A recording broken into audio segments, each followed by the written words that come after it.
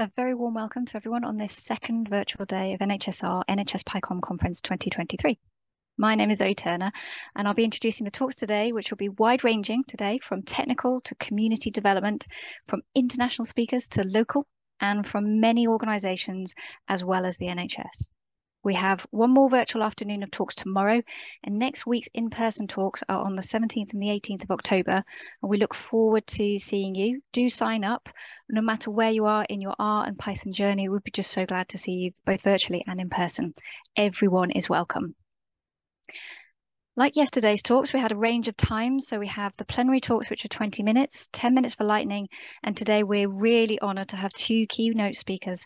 The first this morning. So the first section from Ryan Johnson from POSIT with what's new with POSIT. And towards the afternoon, the end of the afternoon, Cosima May is coming to talk about building bridges, exploring open source library development in R and Python.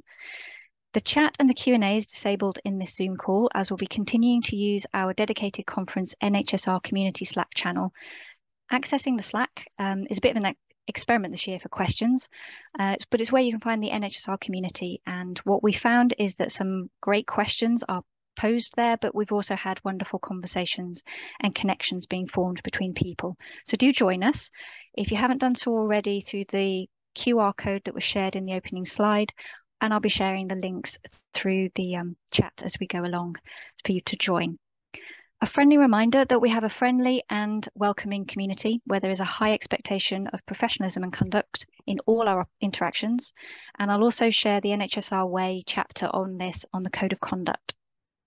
And finally, all of our workshops and conference talks are recorded, which will be in a couple of weeks' time. We'll put them onto YouTube for later catch up. So we're a little bit ahead of schedule, but I can see the first speaker ready to take over. And so I'm going to pass over to Pablo, who's going to do a talk on creating a website using Quarto linking RStudio with GitHub. But before I pass over, I'm also going to say that I have very welcome assistance from Lynn Howard, who's also going to take over with some of the introductions today as well. So I forgot to introduce Lynn, but thank you very much, everyone.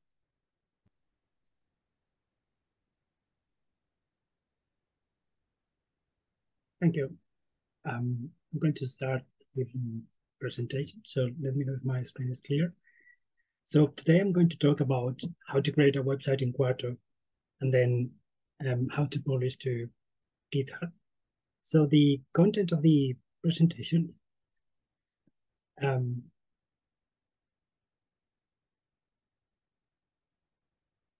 it's going to be like with the following set of points. So I'm going to talk about the object publishing the dashboard, the website into the GitHub. So basically, we want to talk about the prerequisites. So everyone needs to be ready to publish this website into GitHub, to have a GitHub account, to have RStudio to push the commits and do all the changes and the development of the dashboard, and then to have Git and GitHub installed, so you can actually commit from RStudio and then push all the changes into the GitHub repo that you will use.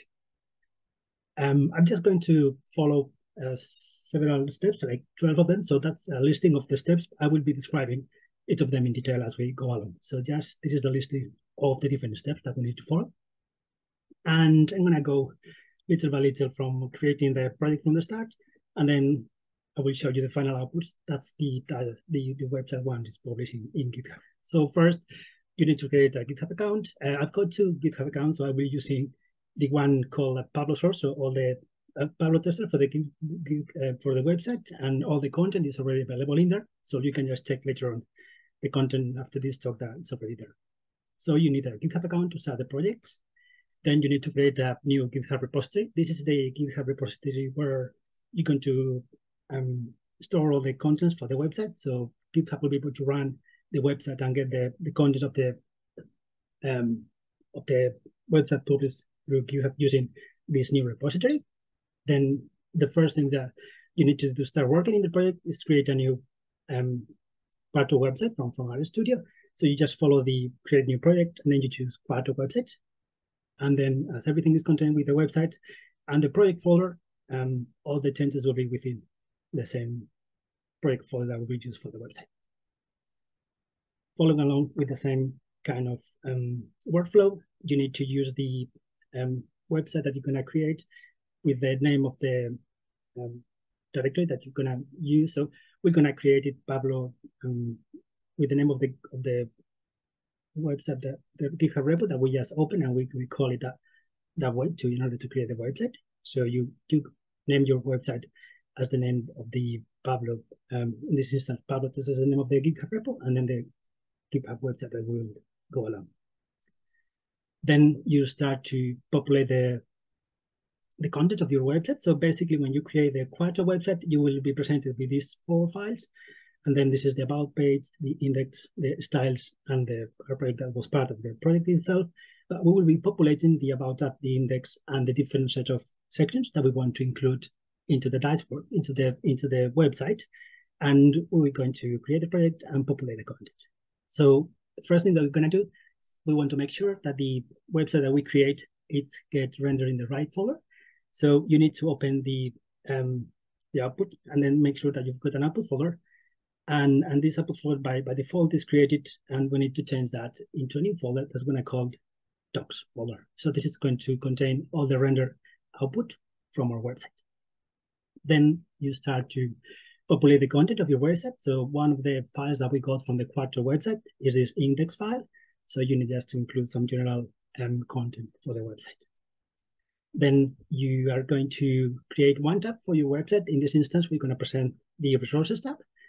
And we're going to populate the resources tab with the standard Quarto document. So you can just populate with the R script and the explanation for the different content of your website, as you will do in a normal Quarto render markdown document. So this is what we are doing in this screenshot, just showing the different content of the tab that we're going to create to our website.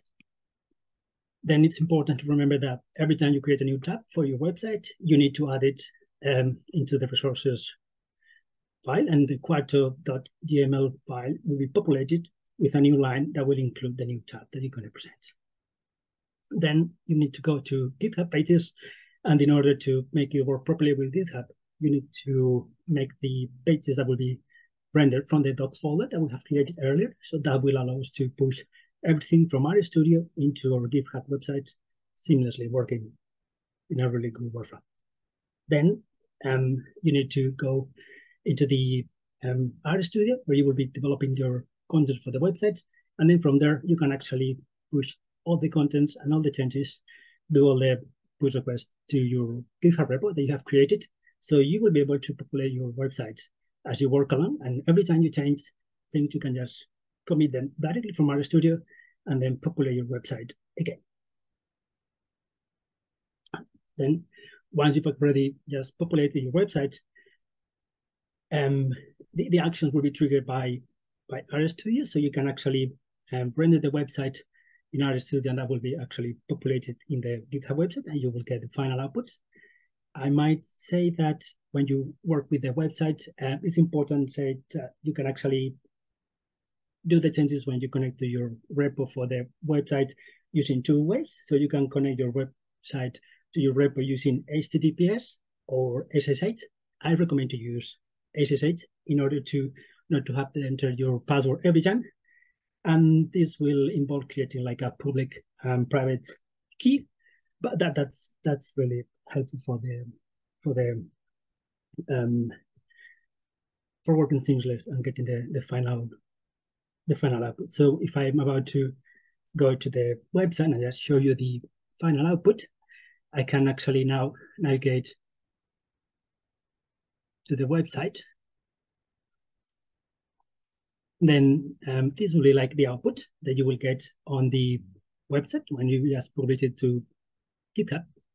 And then we've just populated this tab with all the content that we wanted for the resources tab. And then at the top, we've got the home, about, and resources. And then you can actually include any new content that you want in a really seamless way. And just for a quick example, I've got another website from my own personal website where you can see just added some code, added some maps, and it really allows you to expand all the tabs that you want for your website and then publish it seamlessly into GitHub every time you want.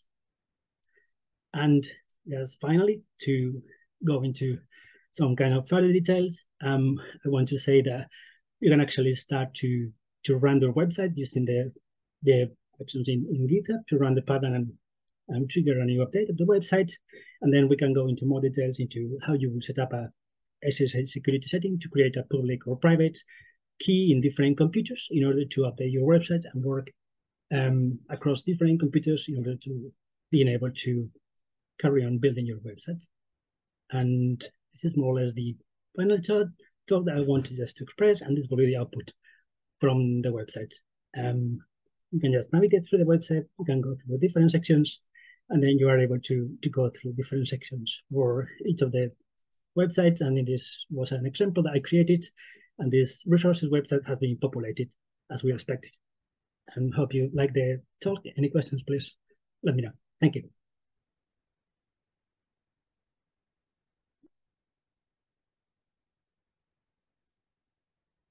Just to mention something quickly before I finish.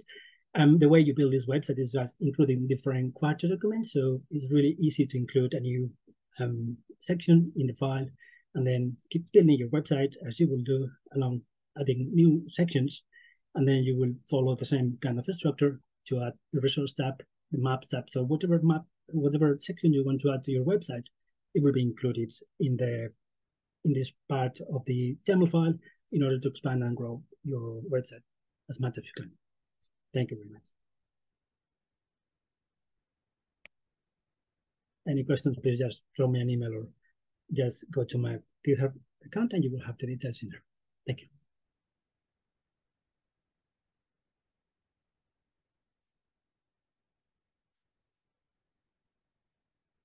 Yes, I wanted to mention one last thing. In the slides, you can find them in my GitHub repo, and then you can just check for the different topics that will be good to explore in future talks, and just will be available for everyone to follow along. And there are much more that you can explore in order to expand this website and then building new functionalities and new sections for the website.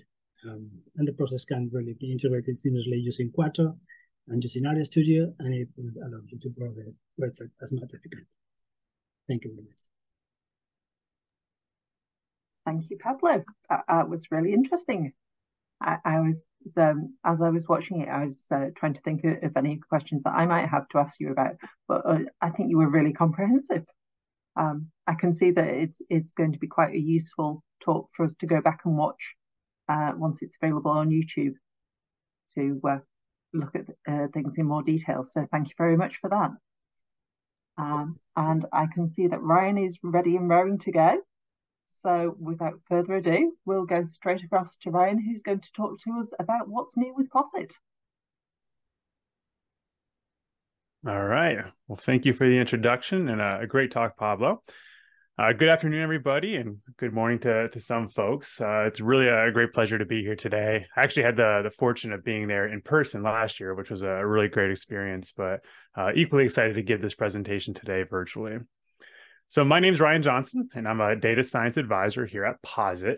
And you may be wondering, like, what actually is a data science advisor? Well, my role is to make sure that the data science community, so everyone here, is familiar with POSIT's open source and professional data science tools, and to ensure everyone is up to date with the latest and greatest features, because we're constantly adding new stuff to our tools.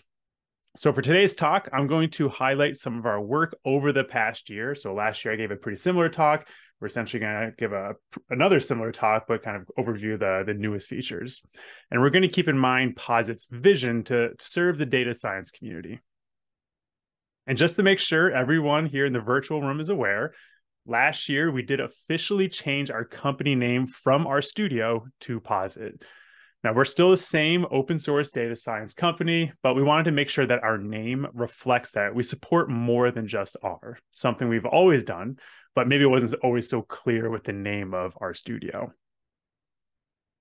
And to that end, I want to speak today about some new features and advancements that speak to POSIT's vision, which includes the creation of free and open source data science tools, building enterprise tools for data science teams, building a community, making our tools cloud-friendly, integration with other popular data science tools, and finally, data science education.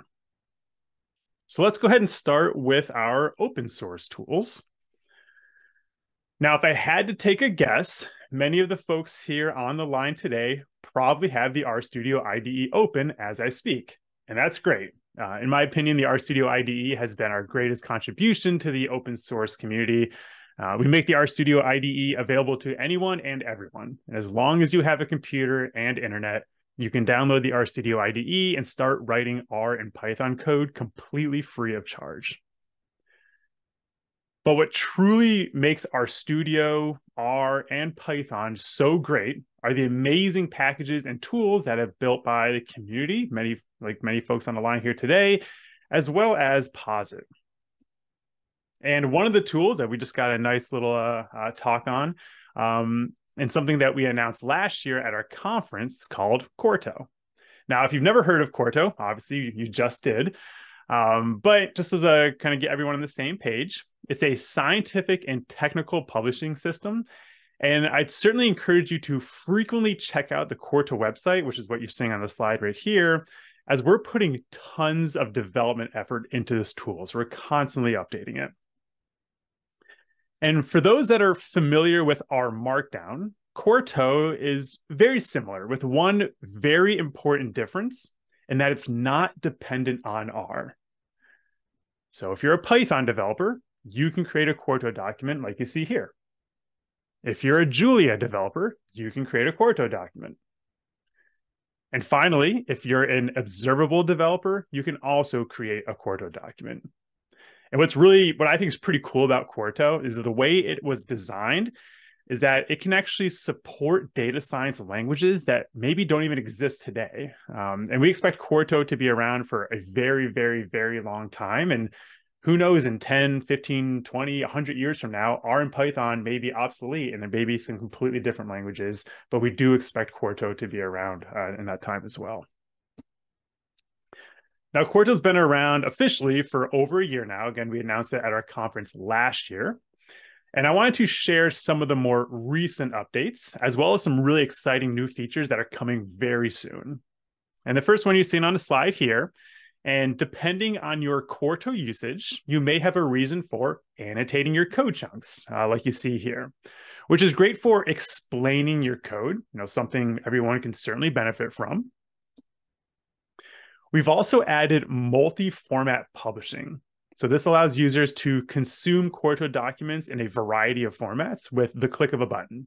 So here you can see an HTML document with the option to also view it as a Jupyter notebook.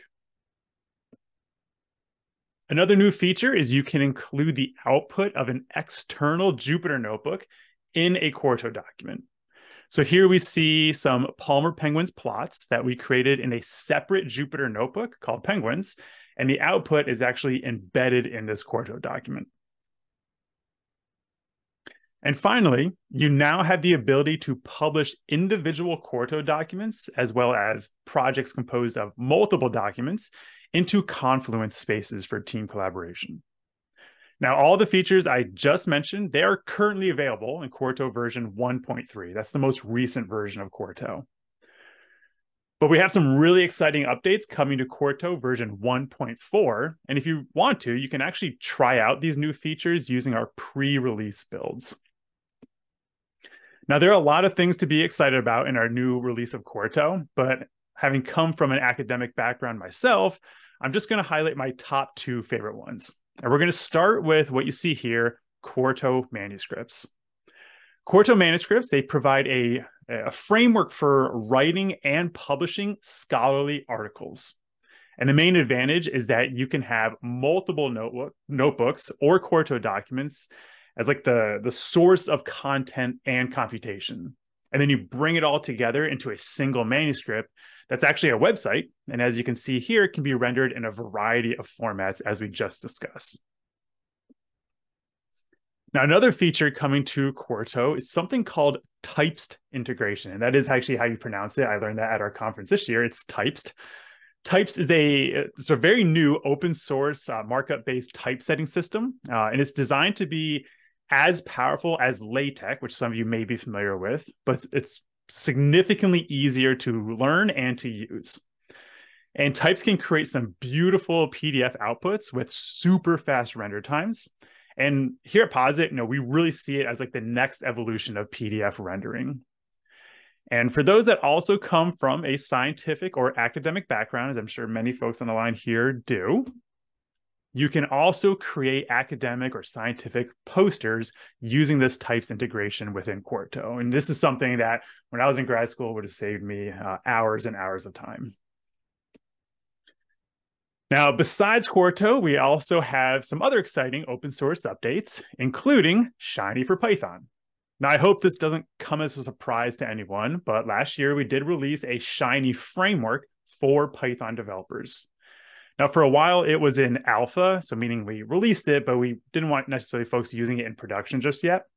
But in April of this year, so 2023, we moved it out of alpha and into general availability. So it is ready to use for all of your production apps. Now, for me personally, having used R for the majority of my career, Shiny for Python was a great way to get more hands-on Python experience, since the look and the feel of Shiny for Python, it's very similar to the R experience. Now, we also released some updates a few months ago, but the coolest part about Shiny for Python, as many of you might know, is that you can actually develop them and share them without the need for a server. And that's going to be the power of something called Shiny Live, and you'll see that URL at the bottom of your screen, which allows you to run Python code and Shiny applications from within your web browser. Now, the ability to run Python code in your browser, it's a really cool technology, and it's been around for a while, and we implemented it in Shiny Live about a year or so ago. But we're actually really excited to share that Posit has also developed a similar tool for R called WebR.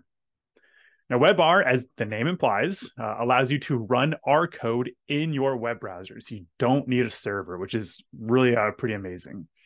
And with this technology comes a Shiny Live equivalent, where you can create and share Shiny for R applications using only your web browser. So here you can actually see an example Shiny for R application developed within Shiny Live. And feel free to try this out right now. So you can go to that link you see at the bottom of your screen. And if you want to try out the Python version, just swap out the letter R for Python. And just to wrap up some more open source updates, in the past year, we've made significant changes to some common packages, which some of you may be familiar with, including the GT package for creating tables, RN for reproducible environments, and Reticulate for running Python code from within R. And we also released at the very top of your screen here, we released 2 new versions of our very popular books, R for Data Science and R Packages. So we now have the second edition of each of those. And both of those books can be viewed completely free online. But if you want a hard copy, you can also purchase those as well if that's more of your learning style. Now, a big part of our goal and something that I'm personally very passionate about is data science education. So here at Posit, we have a few tools and programs that can help improve your team's data science skills. And the first is something called Posit Academy. So Posit Academy, it's about a 6 to 10 week program, depending on what course you're in, where small groups of your peers, you get to work in groups of your peers, get the chance to work on self-paced tutorials. So you get to work at your own speed, but you also get to meet with a Posit Academy mentor. And so in addition to those self-paced tutorials, every week you meet with your group, you meet with your mentor, and you get to discuss, problems, but also get the chance to present some insights that you've actually created using real data. Now, we released Posit Academy. It's actually been around for a few years now, and we currently have 3 courses available. So the first one you see at the bottom of your screen, the Foundations of R for Data Science. This is perfect if you're a Python user, a SAS user, or maybe you have never written any code before and you want to learn the fundamentals of R programming. And we also, not too long ago, released a pretty similar course for those interested in Python. And most recently, just a couple months ago, we released a more advanced R curriculum called Programming in R. And this is a great next step after completing that fundamentals course. And it includes topics like writing functions, code best practices, debugging functions. You also get to play around with the per package for iterations. Now, for those that may be in the data science education field currently, you know how challenging it can be to get an entire classroom set up with the proper compute environment. So things like making sure everyone has the right R version, the right Python versions, certain packages, certain versions of those packages. It can be a real nightmare. So with Posit Cloud, that headache essentially goes away. Since as an instructor, you can set up a custom environment for your learners, and all they have to do is simply log in. That's it. And just so everyone knows, Posit Cloud is a hosted service, meaning it's running on servers here at Posit. And it gives your team quick access to the RStudio IDE. We've also added beta support for Jupyter Notebooks. And we've also released something called Posit Cloud Publishing. Now, publishing is a very new feature over the past year. And today, you can actually publish a variety of content to your own Posit Cloud instance, including things like R Markdown, Quarto, Shiny for R and Python, Dash, Streamlit, Bokeh applications. You can also host APIs built using Flask, Fast API, or Plumber. And then one of the most recent things we added to Posit Cloud is something called project templates. So this is good if every time you create a new project in your daily job, you have to maybe install certain packages, make specific data connections to like a database, maybe kind of import certain helper scripts. You can actually set all of that up as a template and use it for any future project. So I want to spend some time kind of here towards the end of the presentation and share some updates for our professional tools as well. And pretty much everything I've talked about so far has been our open source and then Posit Cloud and Posit Academy. Now, for those that are not familiar with Posit's professional tools, we currently have 3 of them. There's Posit Workbench, Posit Connect, and Posit Package Manager. And together, these 3 tools round out what we call our Posit Team offering. Now, each one of these tools can be installed on a Linux server, either on-prem, like a physical server right next to you, or it can be hosted in the cloud, which we're actually going to talk a bit more about here in a second. Now, for the data scientists, the data analysts, so looking at the very top of your screen here, they will mainly be working within Posit Workbench to create those insights. Now, currently, we have 4 IDEs available from within Posit Workbench. That includes the RStudio IDE, Jupyter Lab, Jupyter Notebooks, and VS Code, because we really want Posit Workbench to be a data science environment for multilingual data science teams. Now, using Posit Workbench, your team will be creating valuable insights from your data, things like web applications, like the Shiny apps we talked about, static reports using things like Quarto or APIs.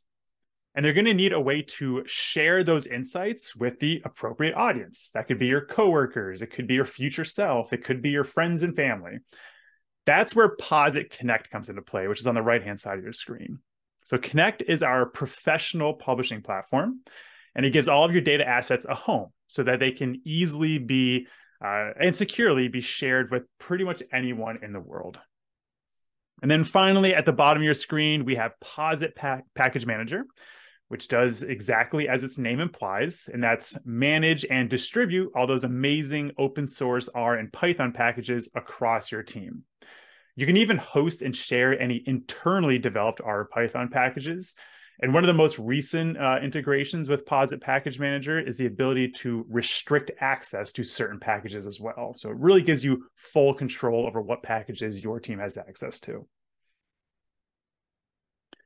Now, over the past 5 years or so, as everyone is well aware, there's been a growing interest in the cloud. And here at Posit, we know that cloud isn't a one-size-fits-all solution. So that's why we've made our professional tools able to be flexibly used on all major cloud platforms, including in a hybrid and multi-cloud configurations. So for example, you can deploy Posit Workbench, Connect, and Package Manager in virtual machines or on Kubernetes in places like AWS, Azure, or GCP. If you prefer not to manage the virtual servers yourself, you can actually enable data science development on the cloud within Posit Workbench using things like Amazon SageMaker or Azure ML. And if you're committed to a specific cloud vendor, as some larger data science teams are, and you have like a pre-allocated budget, we can actually help you spend that budget on Posit licenses through our cloud marketplaces and plenty of other mechanisms. And finally, if you're a data science team and you just want to completely avoid thinking about servers altogether, that's totally fine. You can certainly continue to use Posit Cloud, which, as we discussed previously, it's used primarily for teaching, but we do have plenty of smaller data science teams that completely rely on just Posit Cloud. Now, some of you may have heard this already, but we recently announced a new partnership with Databricks. And this is a really exciting integration with Posit Workbench. And we hope it'll simplify that connecting to Databricks workspaces, accessing data, running code, and iterating with other resources like Databricks Jobs and ML Flow models.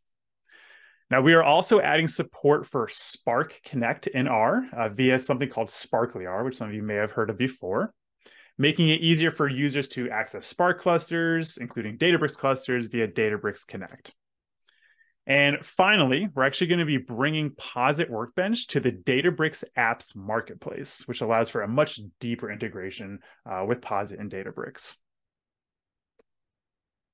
Now, before I close, I just wanted to discuss some of the community updates that we've embarked on over the past year and actually for the past couple of years now. And many of you may already be aware of this, but every single Thursday, our very own community leader here at Posit, named Rachel Dempsey, she leads with something called a data science hangout. And as its name implies, this is just a casual gathering of data enthusiasts around the world. We usually invite like a speaker to talk about their experience with their data science, kind of how they got into data science leadership, and the whole community can just ask them any questions that they want. Now, if you're passionate about a career in data science, then I cannot recommend this enough. You 100% should be attending these sessions.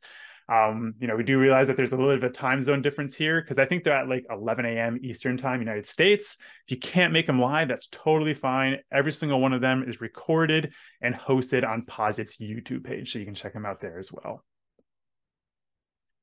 And finally, for those that want to stay up to date with the latest and greatest open source and professional updates from Posit, we do host an end-to-end data science workflow demo that emphasizes Posit's tools.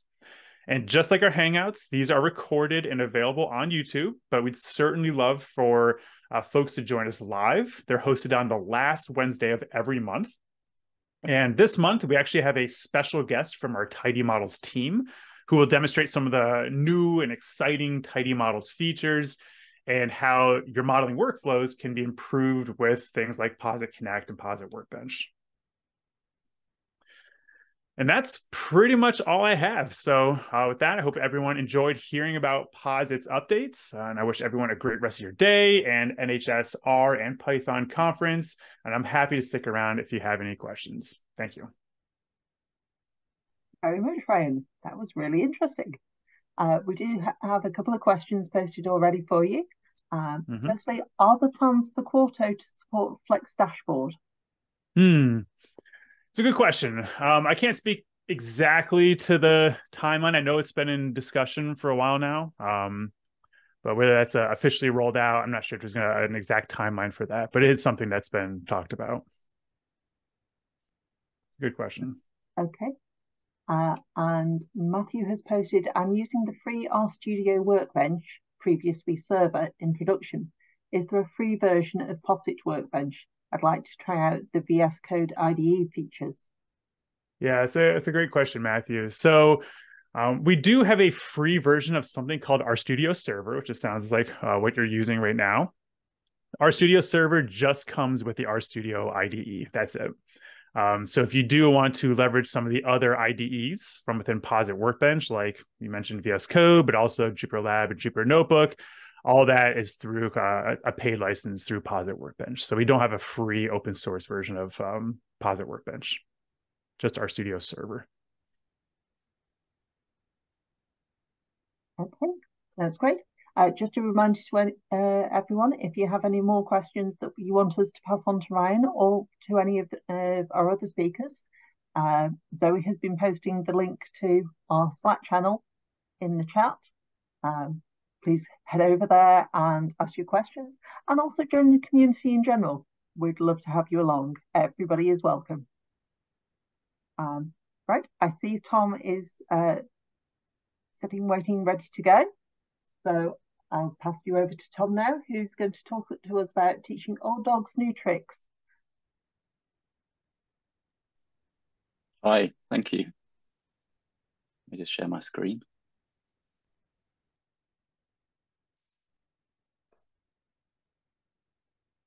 Okay, has that come up for everyone?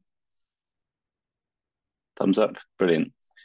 Okay, I think I've got 10 minutes. We're a little bit ahead of plan. I'm going to stick to 10 minutes though.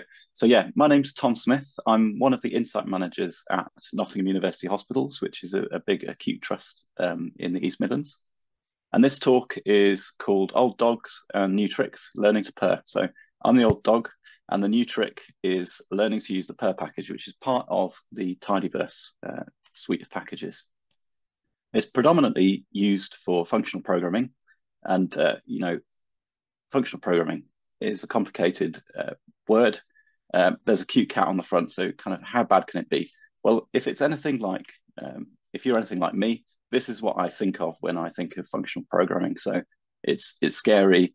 It makes me want to run away, and you know, this is more like the cat I think they probably should have used. If that is your initial reaction to Purr and functional programming, we're in it together, and this talk is probably for you because I'm in the same place. So the aims of this quick talk are, first of all, not to be scary, but also we're going to do a practical introduction to Purr. I'm going to introduce a mental model which has helped me to kind of approach it and get onto the on-ramp. And I'm going to show a chart making example, which hopefully people are going to find easy to adapt for their own use later. Functional programming in and of itself is definitely a topic for another day, and absolutely certainly a topic for another speaker. So we're not going to go too far down that road. First up, we're going to go to the documentation. So if you want to get to proficiency with Purr, you wouldn't necessarily start from here. And the documentation says that. It says that the best place to start with using Purr is the family of map functions, which are within that package. And the best place to learn about those map functions is the iteration chapter in the R for Data Science book that Ryan's just mentioned, actually. So there's, I think, version 2 out there now. It's completely free. It's available online. And if you get a copy of these slides after this talk, it's linked to behind that blue link in this slide. You're stuck with me for the next couple of minutes, though, so let's carry on, and you can go and check that out at the end of the talk. Mapping is an alternative to writing loops. So you think, well, why would I need to, you know, an alternative to writing loops? I can already write loops. So I'm going to go through a couple of examples here. Here's a loop. Really simple example. We need a vector to iterate over. So we've got a vector called food, and in it we've got a croissant and a baked potato. If we're using a loop, we need a place to put the results from our loop. So we create a result object, and it needs to be the right length. So we check the length of the food vector, and we make sure that it's the same length. And then we do the loop itself. So for I in sequence along food, we kind of iterate through each item in the food vector, and we do the thing. And in this case, we're pasting the word hot onto the beginning of the vector. So we end up with a hot croissant and a hot baked potato, which is what we wanted. If we do the same thing as map, a lot of it looks similar. We've still got the vector to iterate over. This time, though, we've got a function. We create a function to do the work, and I've called the function heat the food. And then inside the function there, you can see we're still pasting hot onto the front. And then right at the bottom on line 12 there, you've got the map function. I call out to map, so we pass it the food and the function we want to call, and we get something back that looks like that. Still a hot croissant and a hot baked potato. This time arranged as a list, but basically the same result. So as a comparison, here's back to loop, and here's map. not a huge difference between them, and probably about the same number of lines as well. So you're thinking, well, why is this better? To my eyes, when you're looping, there seems to be more boilerplate code. There's more code explanations that have to be put into comments, and a comment is optional, so it might not exist. So this is a piece of boilerplate here. It just is defining our result vector and make sure it's the right length. This is a piece of boilerplate that just steps along the vector. It doesn't really do anything useful for us. And this is a piece of code that, although it's actually doing the work, it's quite untidy to read. There's a, there's an I in there, there's lots of square brackets. It's pretty difficult to pick out get the gist of what we're actually trying to do there, because it's a little bit obscured. Contrasting that with the map example, this code I find easy to read. We can use function names instead of comments. So effectively, we're embedding our descriptive work into the code itself. So here's our function called heat the food. It does exactly what it says on the tin. And this is the line that does the work. And we've not got that I in any of the square brackets anymore. So it's a lot cleaner to read. And this is the actual step that we iterate over. So hopefully that's a little bit of a sell on why you might want to consider it. It leads to cleaner code. The arguments to use the function, the two main ones there are .x and .f. So you basically have a list and then a function to apply to that list. So the mental model that I use is here. So we've used food and we've heated the food. But the basic mental model is subjects and action, or nouns and verb, or raw material plus instructions, or ingredients plus recipe. And depending on what mood I'm in, I use any of those mental models. Time for a bit of cake to fully press the point home. Everyone likes cake. So here's .x, here's some cupcakes. Here's our function, which is a book called The Icing on the Cake by Juliet Stellarwood. And the result, if we apply that to the map function, is some iced cakes. I managed to find some NHS ones, which is good. If we do the same thing with cars, here's some unpainted cars going through a weld shop in a car factory. Here's a painting robot being programmed up to spray paints and paint. And if we put that into the map function, we end up with some painted cars. And then finally, IKEA. Everyone loves IKEA. Here's a stack of IKEA flat pack furniture. Here is a really, really easy to understand set of instructions that we need to apply to the flat pack furniture. And here is the Scandinavian paradise that we could live in if we get that right and do everything as we should be doing. So those are that's the basic mental model that I wanted to present to you. Hopefully that's useful for people. Like I say, I use these in different ways at different times, and sometimes one makes more sense than another. But this has been my on-ramp to using the map functions within the per package. Next up, we're going to do a real-world example, and we're going to make some charts because we're data analysts and we've got to get our analysis out into the real world. So first up, we're going to need some data. I'm not going to dwell on this, but basically what we've got here is 5 metrics. We've got some dates which run from January 2020 to kind of present month. And then we've got some random values for each of the 5 metrics. Then we need a function to make our plot. So the first thing we do inside that function is we're going to take the whole data set and filter down to the metric name that we're interested in. Then we're going to make the plot. And then we're going to save the plot out with ggSave.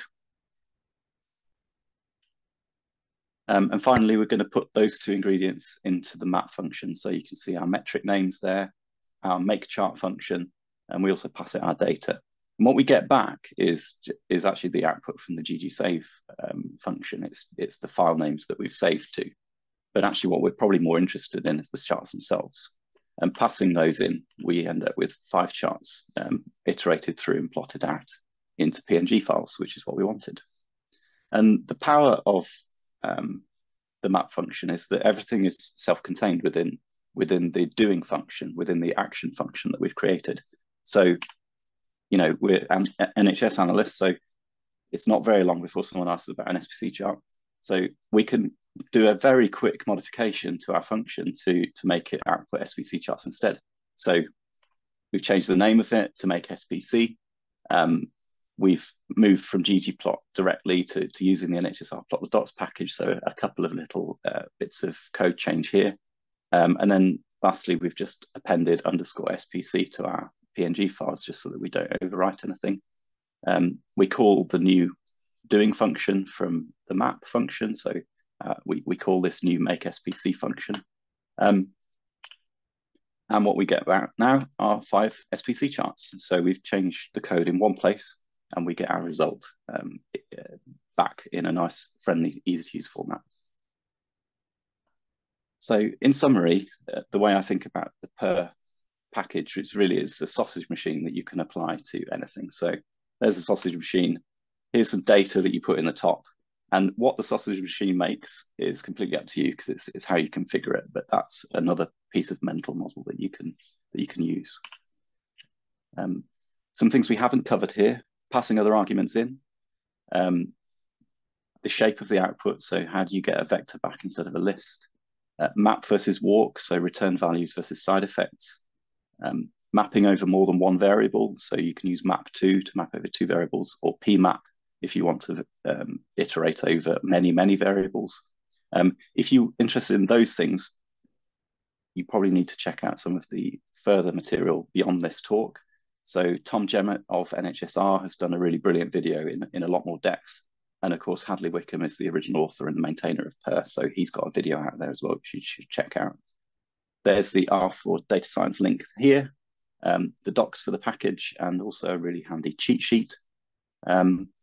And finally, if you want to see this talk, it's on my GitHub as a finished talk. You can also see the code, and I've got a couple of other repositories as well, which might be of interest to NHS folk. And that's a really quick whistle-stop tour of the Per package, and I hope it helps a couple of other people get on board with it.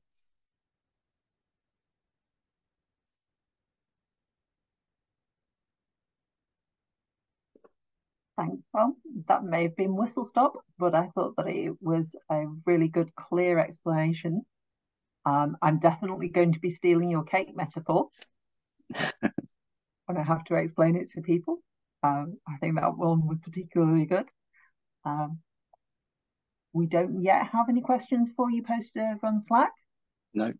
But I'm sure now that we're done talking and people have time to percolate what they've heard, they will be rushing over there to post their questions. And I'm sure Tom will be around to answer any questions as they come up. Very much so, yeah. So thank you once again, Tom. I see that Priyanka is ready and waiting to take over. She's going to be talking to us about unit testing in R. So please take it away, Priyanka. Thank you, Linda. I'm going to start sharing the screen.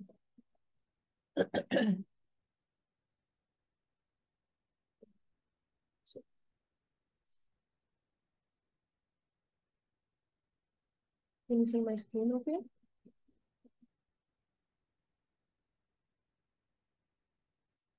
No, that's it.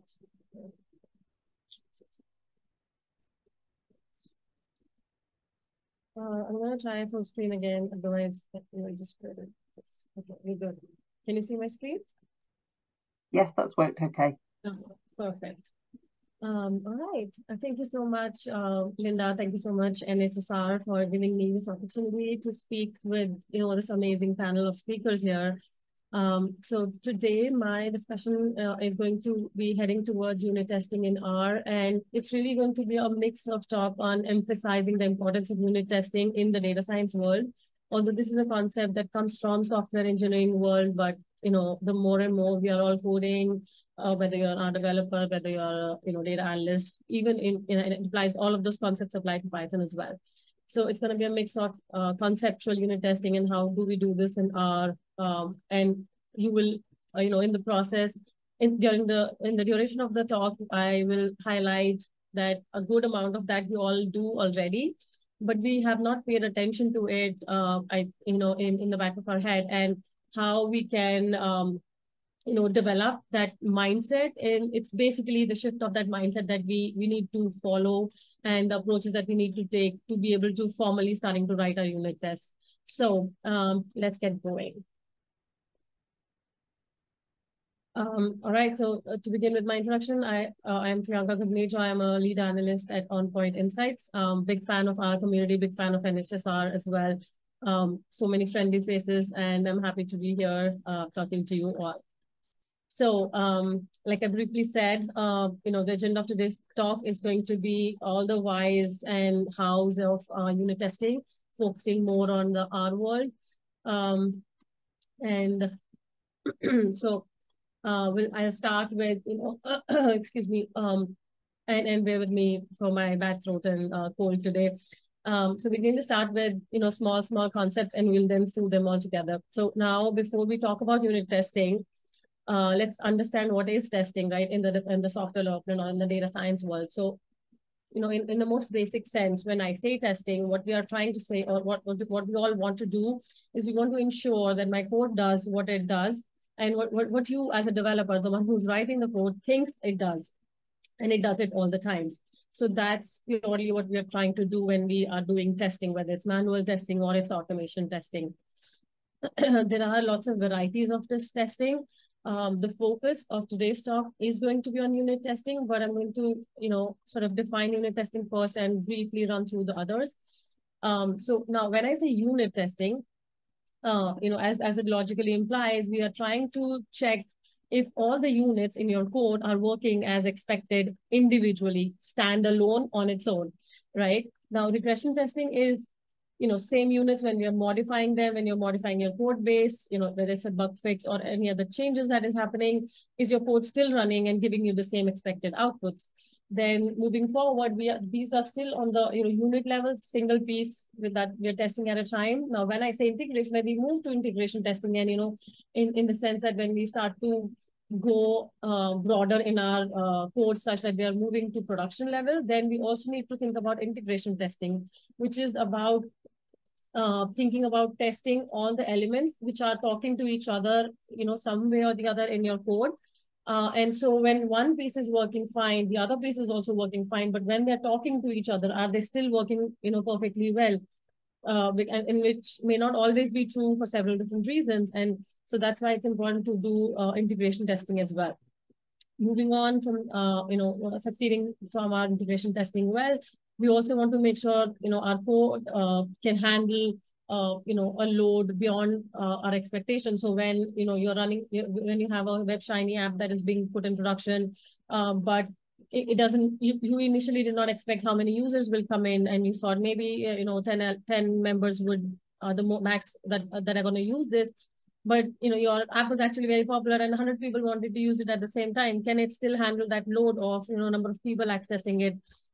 So that's what that's what's called load testing. And in the similar way, we have performance testing. Is the code running at the best speed it is able to? Penetration testing, testing its security, that the fields that are there in your application or your product. There is no SQL injection that can happen, and no other malicious attempts can be made onto it. Now, switching again to in our world. Now, when we want to do unit testing in R, we must understand what is a unit in R, right? So it's, in the most simplest words, it's any function that you write in R is your unit. Now, in the beginning, when I started learning about unit testing, specifically in my R codes, I was actually very unsure of what unit would here mean. And I always used to think, is it, that every line of code that I'm testing, every code of line that I'm writing, is that something that I should be testing? But of course, that's not true. So a function is what, it's the smallest unit of your code that you would ideally want to test. And now a collection of functions is then, is what is called a package. And then, I think we have enough context and, material online talking about that.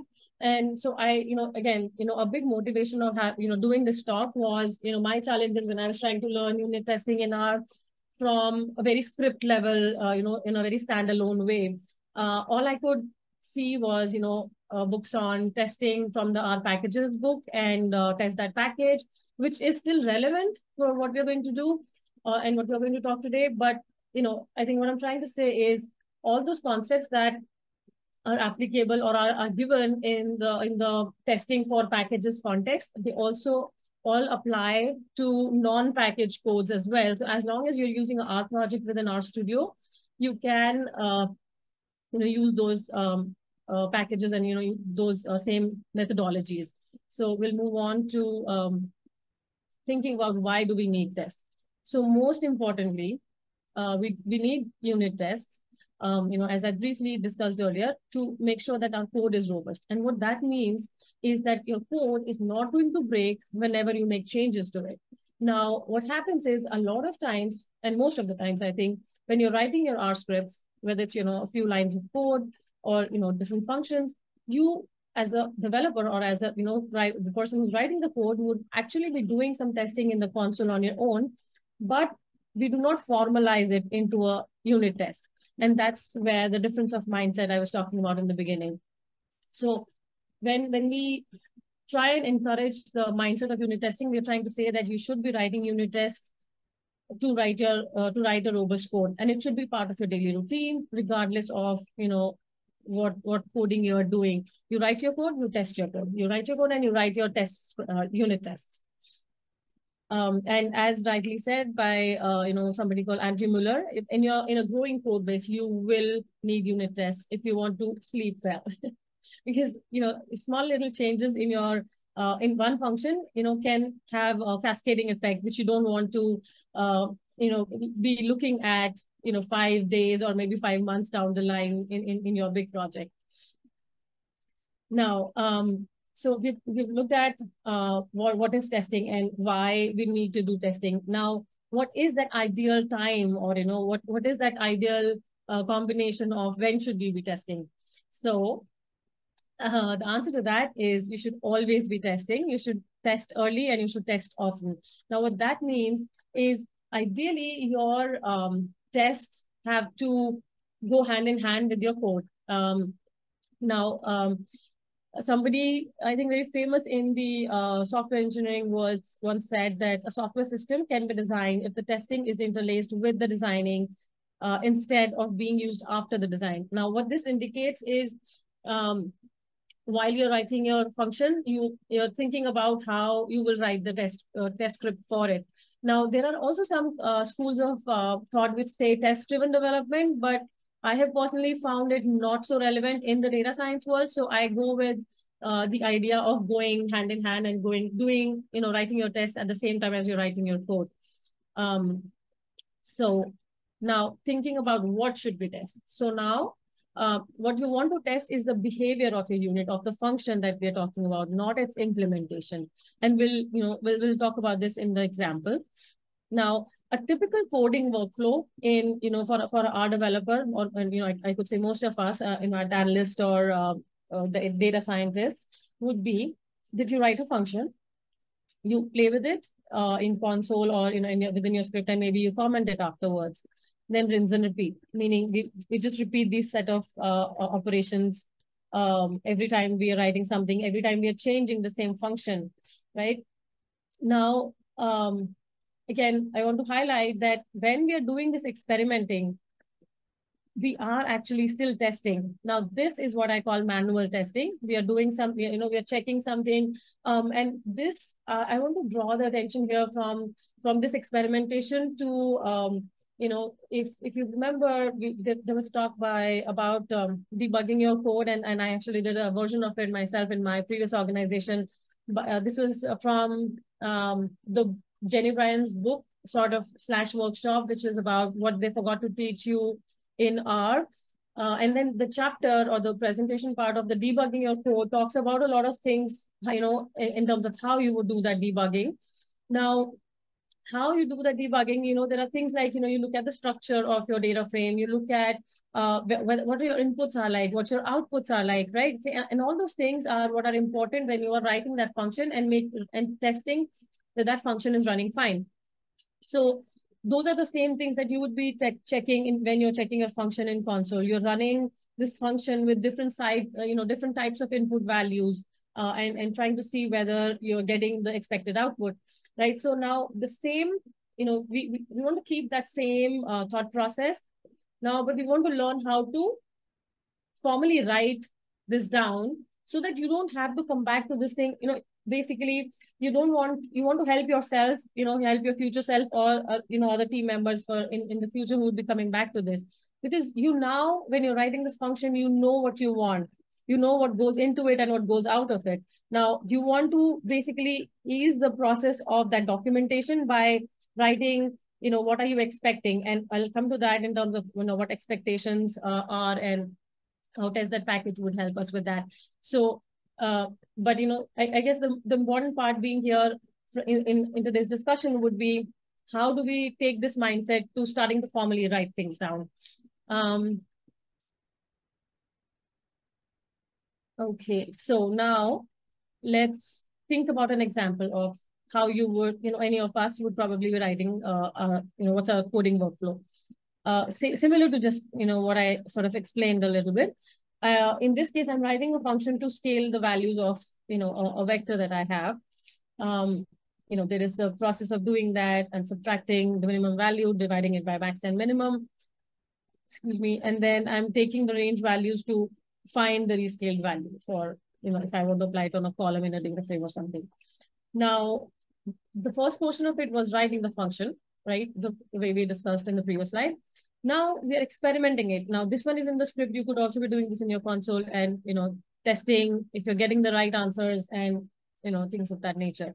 Now, so in this example, we played with the range as a function to see what is this function resulting into. So it gives out two values. So, it's basically a range of the two values, the vector it is returning. And then we are saying whether it is comparable to the values that we passed into it, right?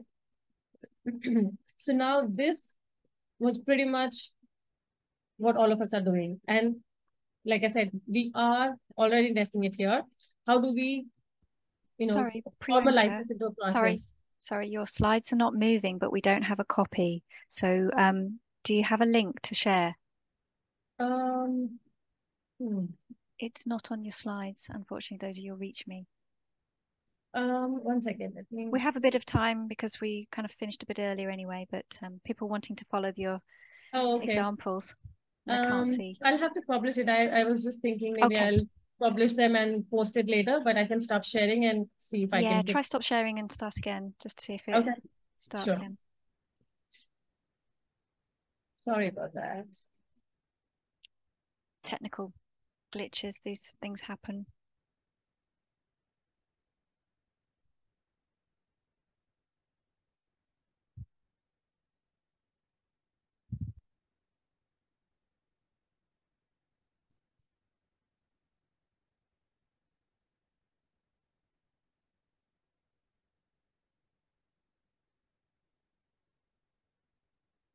I think people are enjoying it though so far. I'm getting lots of hearts and likes.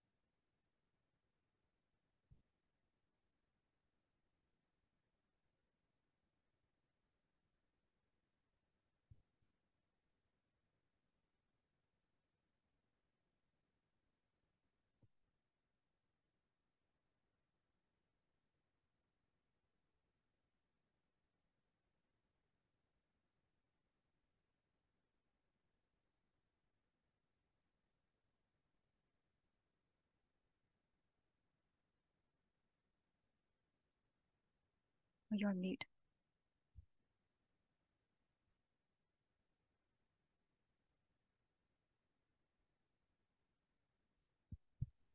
Okay, I got the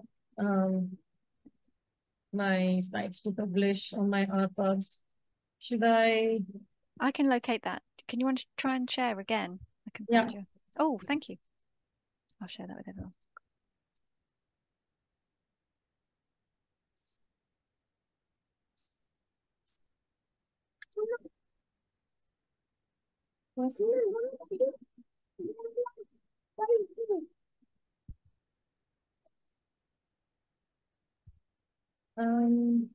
I think we got to.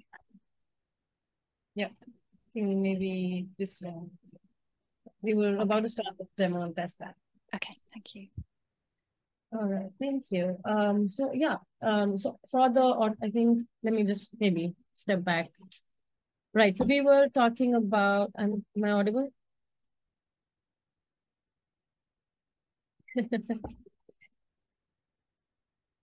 I'm just checking if I'm audible. Okay, I'm unmute and I have my video on. All right, so yes, so we were talking about that, we wrote the function, we did some experimentation, which is sort of manual testing still. Now, how do we formalize this process? So we will be using test that function for that. And very much, the same code that we wrote earlier. What we're going to now add, and I have this disturbance with my little one. So now test that is a package which gives you, a lot of ease in creating the infrastructure that you need to be able to write your tests, along with some use this package. And for this example, I'm using what's called an expect that function. So in addition to the, sort of write a function and experimenting that we did earlier, I've added the test that library. And I'm going to use this function here where what I'm saying is I want you to be able to calculate the range from the function that you run with the given values. And then we want this to be equal to this input value that I'm giving. So basically, that manual comparison that we were doing earlier, right? Here, when I say, okay, run the function, check the values, and then compare it with something, that is something that I did manually. Now I'm just formalizing it in a way that if I run this thing again, I don't have to remember what I did in order to do this 3 months later or, next year. And I just have to run this again. Now, the next step actually in this process is, to write the test scripts. So now, in this way of writing our, scripting, what we do is every script is a function in itself. So for example, I would write rescale.r as a script which has this function definition. And I would create test-rescale.r, which would be a corresponding test script. Now you can add as many number of test script, test functions inside it using the test that function. And there are lots and lots of expect underscore functions which you can use to check for errors, check for equality, check whether it's a vector, and check for length, and lots of things that you can think of manually testing, like maybe checking if the value is null. So think about all the scenarios that you would be thinking. So when we are doing this testing, you would want to think about whether it is working fine or not, and then which is the most basic scenario. But then we also want to think about what are the edge cases, what are the other corner cases. Are your inputs correct? Do you have all the inputs? So all those things you can actually start to write in this manner and put all of this into your R script. Now each of your expectation can act as your test. Now what happens is, when you run this in your console, or run this as part of your script, it will not return anything if the test passes. Now, if the test fails, then it gives you an error. So again, moving forward from here, again, this is still sort of a manual way, right? Now, how do I automate this whole process? Now, like I was saying earlier, the easiest way to do that is using use this package. and specifically this thing called use test function. Now, in this case, I gave this example because we wrote this rescale function, and then I said I have the code in rescale.r script. Now, when I run this, it is going to take care of a lot of infrastructural, requirements. For example, before this point, I only had an R folder in my R project, which had this file called rescale.r.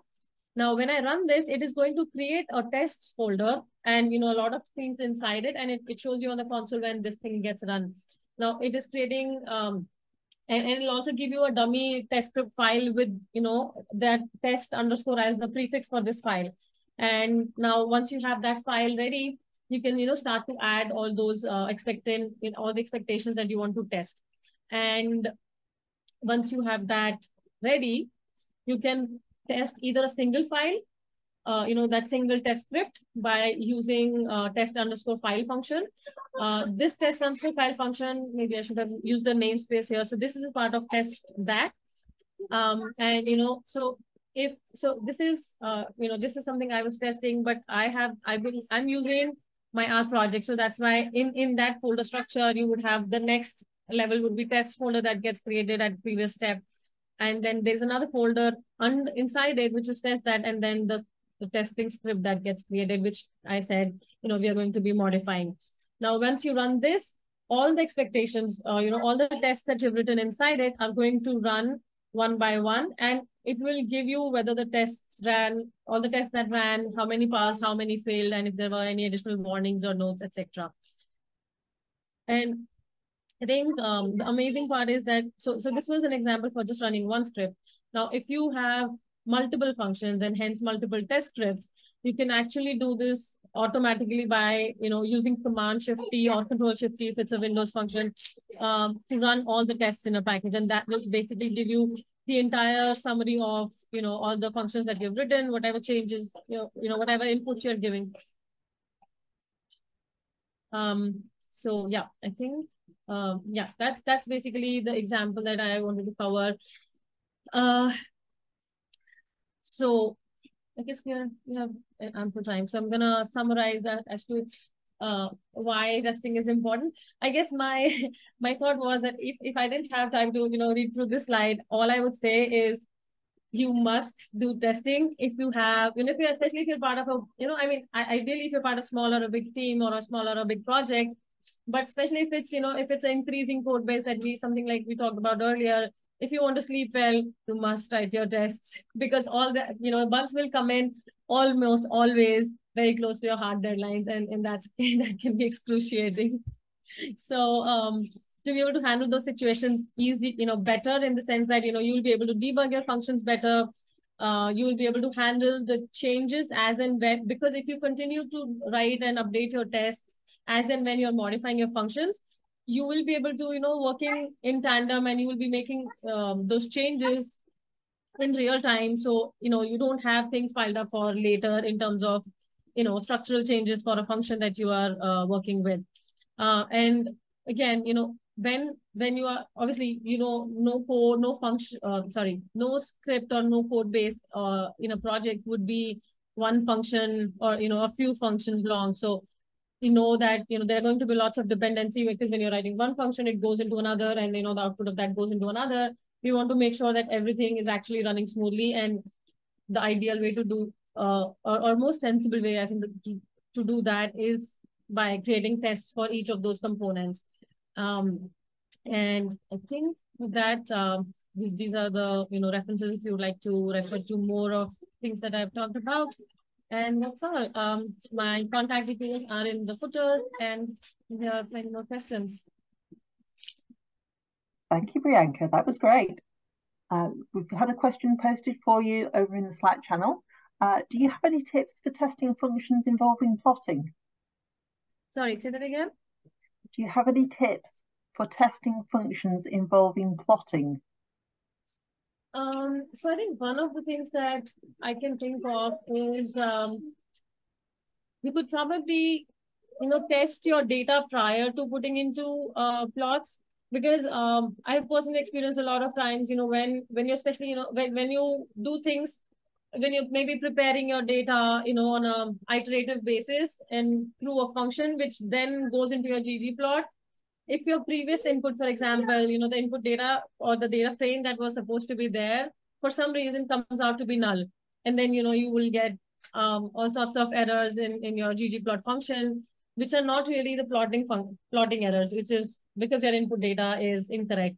And I mean, this is one of those debugging ideas that I was saying. So I think one idea that I would go with is ensuring that you've written your tests for, what goes in your plot is correct.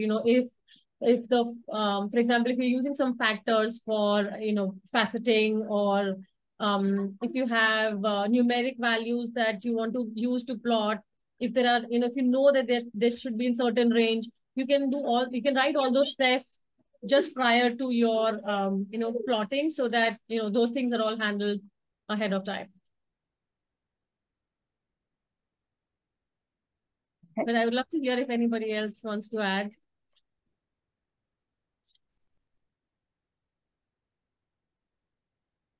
Okay, I'm sure that's a conversation that can continue over on the Slack channel.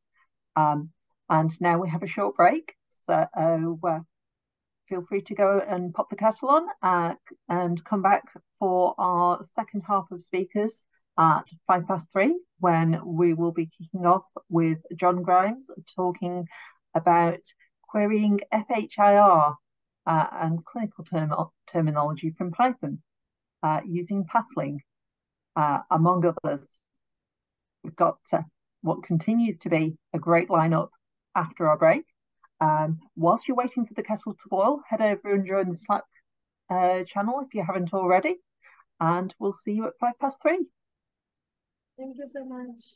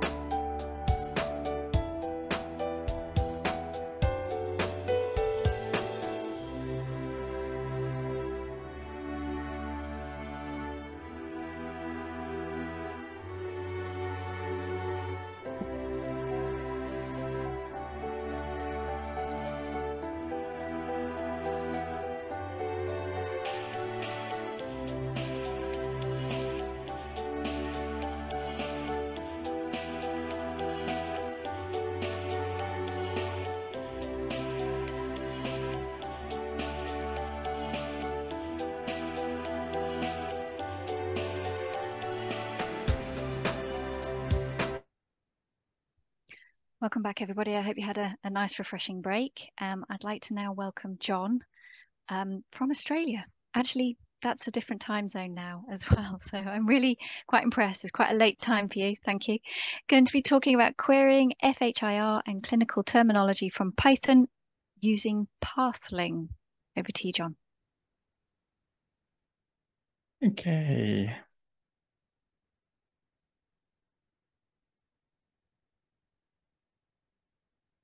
Okay. Yes. Welcome from the future. It's just ticked over to Wednesday, so quite a different time zone here. But that's all good. I'm here today to talk a little bit about some tools that we build at the Australian eHealth Research Centre to help people work with specific types of data based on the FHIR data standard, and also that help to work with clinical terminology within your data science workflows.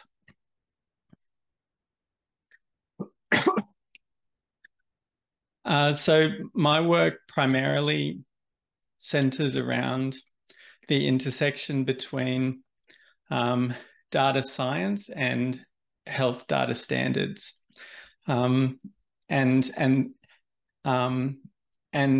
building tools to make it easier for people to use standardized forms of data within health data analytics. I'm primarily focused on FHIR and SNOMED CT, and I'm the lead developer on Pathling. I'm not going to spend too much time on introduction to FHIR today. There's lots of resources you can look up to give you a bit of a grounding there, but I will preface by saying that it's an emerging health data standard. It's a number of things, actually. It's a framework for creating standard data models for interchange of health information. And it's widely used for systems integration. So for creating standard interfaces to EHR systems so that they can talk with other systems in the hospital, for example. But it also has many other use cases. For example, building apps to extend the functionality of healthcare systems. And also, now that systems are building this interface on, it's now providing new channels for data, and hence it's a new opportunity for data analytics to get new streams of data. And the challenge now is, so we can access this FHIR data, but how do we actually understand it and deal with it? And what tools do we have to help us to query it and use it? So the primary goals for that Pathling addresses are that to assist with the querying of FHIR data in the context of data analytics. Once we have this FHIR data, how do we make it available to the people who are doing either research or also more sort of business level operational analytics within healthcare services? And also, how do I make use of clinical terminology within analytics?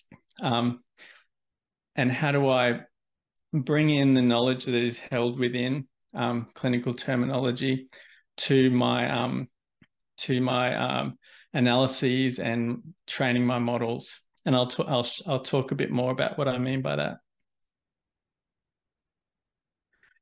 So Pathling is basically a set of tools that enable both the query of the FHIR data format and also enable query of clinical terminology through the FHIR terminology interface. And so FHIR can be a way of representing healthcare data, but it can also be a way of representing clinical terminology in a standard way. So as you are probably aware, there's lots and lots of different types of code systems that we need to deal with in healthcare. And it can be a challenge to sort of deal with all those different sets of codes and in a sort of standard way. And also, sometimes those code systems come with meaning of their own. For example, SNOMED CT is a knowledge resource of its own that's been curated over decades by clinicians that contains lots of different relationships within it that tell us additional information about the code that we find in our data. And it can be useful to bring that into our analyses as additional features. So these are the type of use cases that we are enabling with this tool. And we have two parts to it.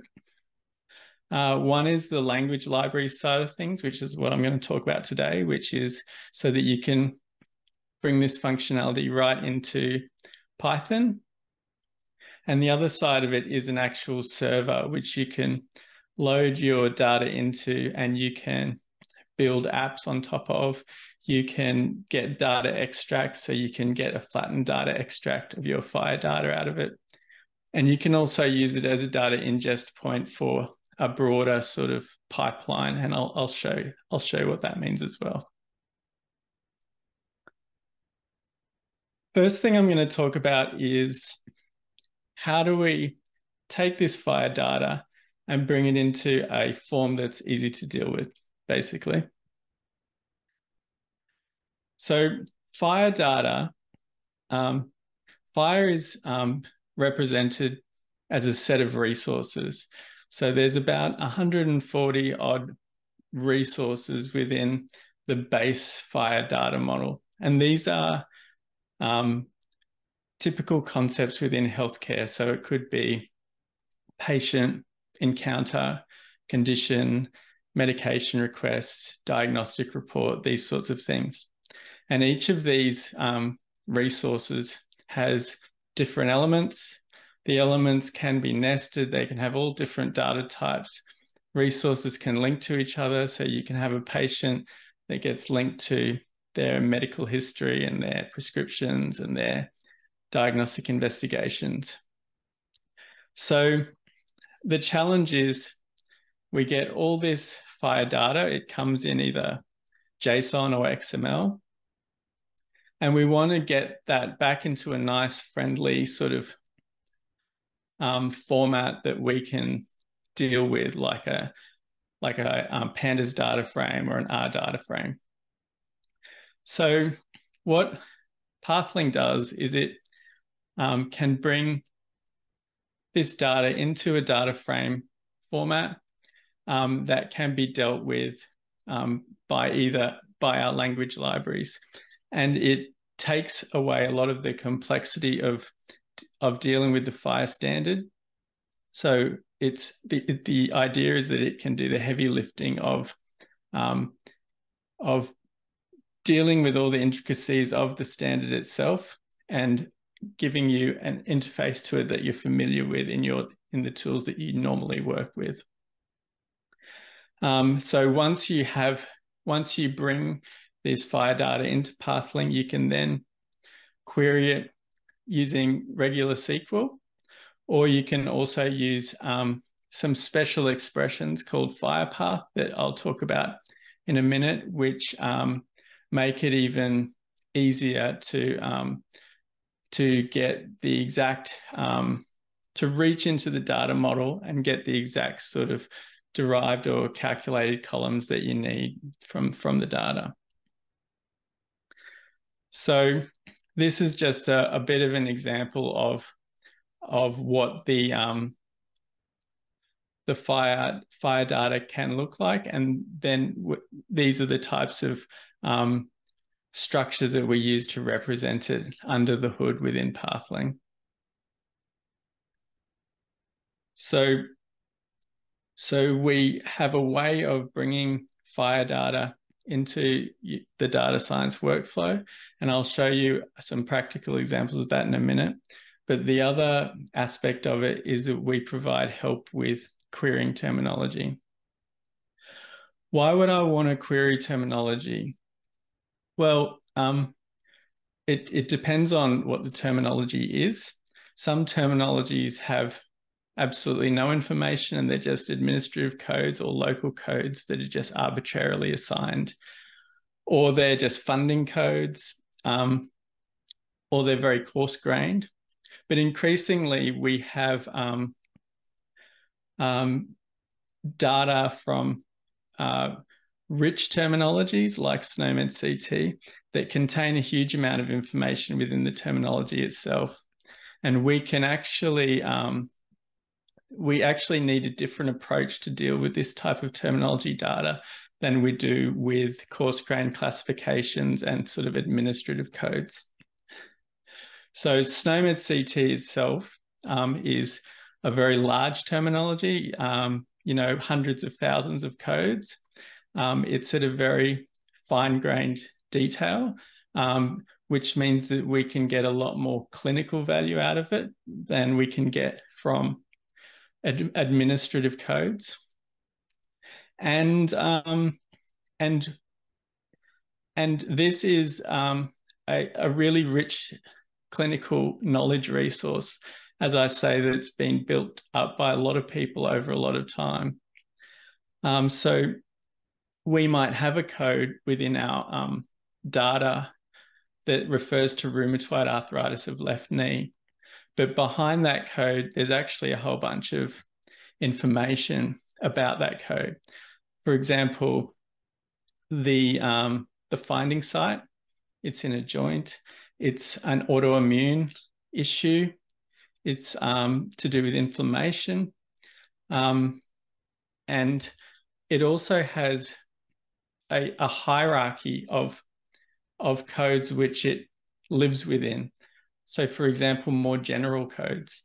So for example, we can tell that it's a type of arthritis. We can tell that it's a type of arthropathy of knee joint, for example. And we can use this to do a whole range of things. We can get properties from the terminology, but we can also test for its membership within certain sets and do things like categorization. And we can also add synthetic features to our models and we can learn from sort of higher order concepts from our data rather than really fine-grained concepts that could be rare. So Pathling automates the task of calling out to a fire terminology service. So an example of a fire terminology service could be like the NHS England terminology server, which contains the UK edition of SNOMED, and they have an analytics terminology server that you can call out to, and you can ask questions about your codes as you do your analyses. The terminology functionality is independent of the fire functionality. So even if you're not using fire, you can still use this to interrogate terminology data. So we can use this for value set membership, querying properties of codes, querying synonyms. We can even use it for language translations, as many terminologies have language translations like SNOMED CT and LOINC. And we can also use it to map between code systems. So we can represent maps in the terminology server, and then we can use that to traverse between different code systems, for example, local specific code systems and more general nationally relevant code systems. So here's an example of querying properties of codes from Python. So in this example, I'm querying out the finding site and the associated morphology for each of the diagnoses. This is like a typical ED encounter data set with a primary SNOMED CT primary diagnosis, and I'm using PathLink to query out 2 additional columns, finding site and associated morphology from that code, just using information that's already in the terminology. Here's an example where I've actually defined a value set declaratively for, say, a mental health issue. And I've said anything that's a type of mental state finding, dangerous and harmful thoughts, deliberate self-harm, and also any retired codes that met that criteria. Draw a line around them and test the membership of them and create a new column and filter on that. And this can be a powerful tool, for example, for patient cohort selection. Synonyms is another one. Perhaps you want to bring in additional text descriptions so that you can do get better recall in terms of textual search over your records. And again, translating between code systems. Here's an example of, we've got a map of where we map from SNOMED to ICD for funding purposes. And here we're traversing a predefined concept map and creating a new column containing an ICD code. So FirePath is a simple language that we use to describe paths through fire data. And it can abstract away some of the complexity of querying what is a nested and graph-based structure. Here's an example of how we reach into a fire data set and define a set of columns based on expressions that give us a value for each subject resource within that data set. So here we're getting some details of the patient, some contact details, but also whether they have any known diagnoses that is a type of heart disease, and overall filter the data set to those people who have a recorded COVID-19 vaccine. There's also an aggregate function which allows us to sort of define aggregations, groupings, and filters similar to a pivot table. And we can use this to create data frames that are already pre-aggregated and using expressions to describe those aggregations and groupings and filters in terms of the fire data.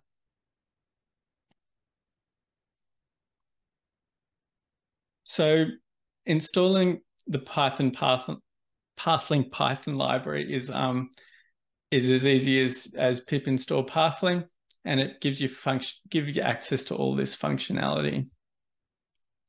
There's also a server implementation, as I alluded to before, which is distributed as a Docker image on Docker Hub, and it allows you to do the same sort of operations, but through a server API. This is a bit of a diagram of how you can put all this functionality together into a sort of data pipeline where you're ingesting fire data, perhaps in real time at one end, transforming it into data frames and doing query operations, and then possibly making this available to business users and enriching it along the way with terminology knowledge as well.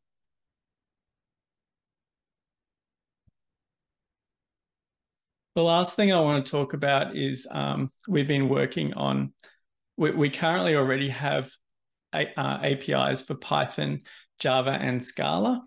And we have been working on an R library, and it's going to be released soon. It has feature parity with the Python library, and it's based on Sparkly R and dplyr, and we're really excited about it, and we're hoping to get some of you trying it out soon and giving us some feedback. There's a QR code on this page which goes to pathling.ciro.au, and there's lots of documentation on there if you want to read up more about it. And happy to answer any questions. Thank you.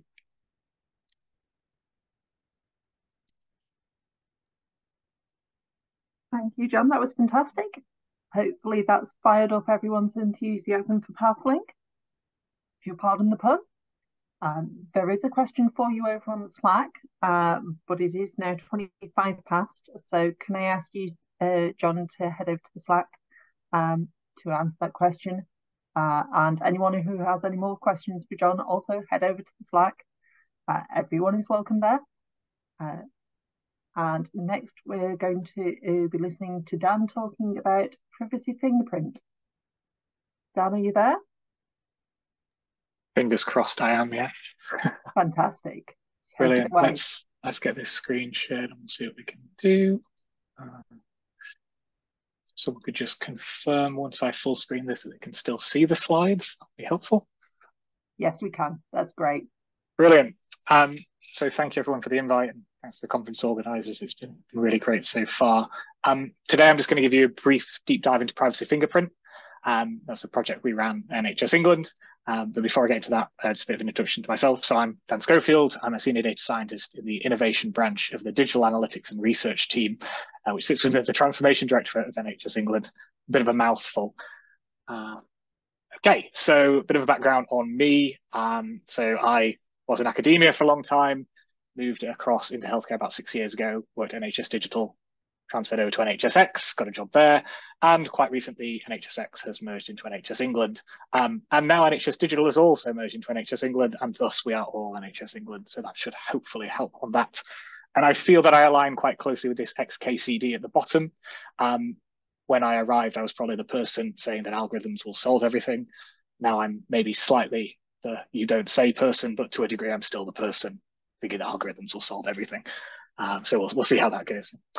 And just a little bit more on Dart innovation. So we have a wide variety of interests, but we sort of try and group into these 6 areas. Today's talk is really going to touch on the 3 on the left. So that's synthetic data and privacy enhancing technologies, representations of complex data and natural language processing. But we also do stuff in simulations, data science and RAP, reproducible analytical pipelines, that is there. And also we do a fair amount of horizon scanning as well. There's actually more details available in our annual report, which I've linked at the bottom of the slides if you want to hear about any of the other projects in those areas of interest. So on to the main bit. So privacy fingerprint, or PrivFP as I've been calling it. What is it and why? And just so you know, there's also a GitHub available at the bottom there. This project and the whole proof of concept is open and could be used by anyone. So a bit of background. Privacy fingerprint is really thinking about unstructured data and the different challenges it has compared to structured data when it comes to privacy. And one of the things we found is it's actually really quite difficult to get hold of real world examples at scale due to the legitimate privacy concerns you would have with unstructured data. And so to think about this, we thought, let's do a proof of concept. Let's see what we can do, especially with the sort of generative AI stuff that's happened quite recently. So this became a 9-week project, and the idea was to build this proof of concept called Privacy Fingerprint. And we did this through the ACE framework and working with Faculty AI as partners. And we finished this up at the end of March 2023. The focus here, we were really thinking about re-identification risk in the privacy setting, and actually trying to think about within the healthcare domain, what are relevant identifiers we want to be considering, and how can we build out and generate complex examples that would show this, and possibly we could programmatically then explore these issues. Of course, we could still apply some aspects to real world data, but we're quite interested in thinking about how we can use new technologies to try and really be able to help people understand the granularity of the challenge. And what were the outputs that we were hoping for? Well, really, these were tracer bullets through the end-to-end pipeline. We wanted to make sure that we'd done every little step that we wanted, even if we didn't expand that out quite as far within the 9 weeks. And that was really to think about the different customers we might have in different settings. I might mention some of those later. Just a little bit more on the goals. So privacy fingerprint really looks to quantify the privacy risk of a data set or a corpus. We're also considering the trade-off between these risks, the utility of that data set, especially when concerned with sensitive data and the environment that it sits within. So we really wanted to take this from that conversation of this is directly identifiable or this is impossible to identify within a corpus and add some extra stages there and actually maybe even be able to score in a continuum. I think this really comes back to this idea that effective de-identification is really finding the right balance between the risk that you're prepared to take and the utility you want to keep in the data, given the environment that you're in.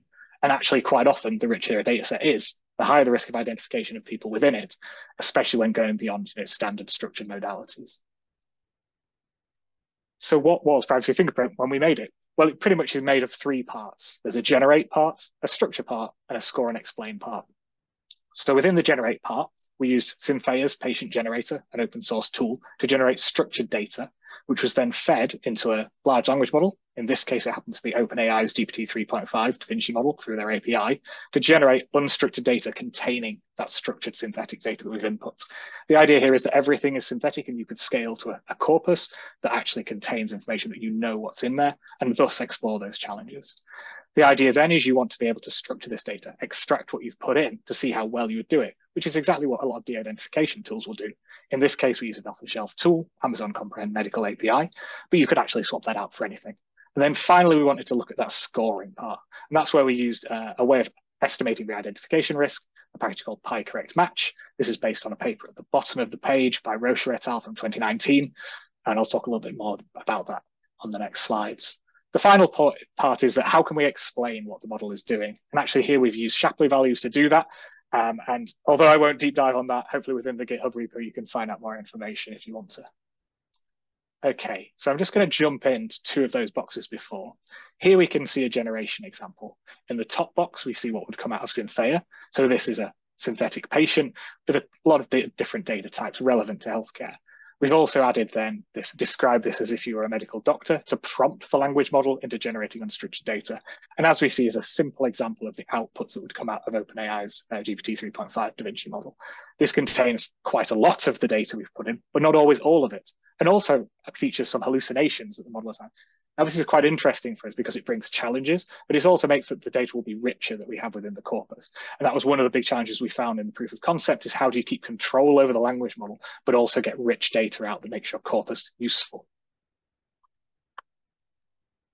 Just a little bit more on PyCorrectMatch and identifiers. So PyCorrectMatch itself is actually a wrapper for a Julia module called CorrectMatch, again, related to the paper by Rocher et al.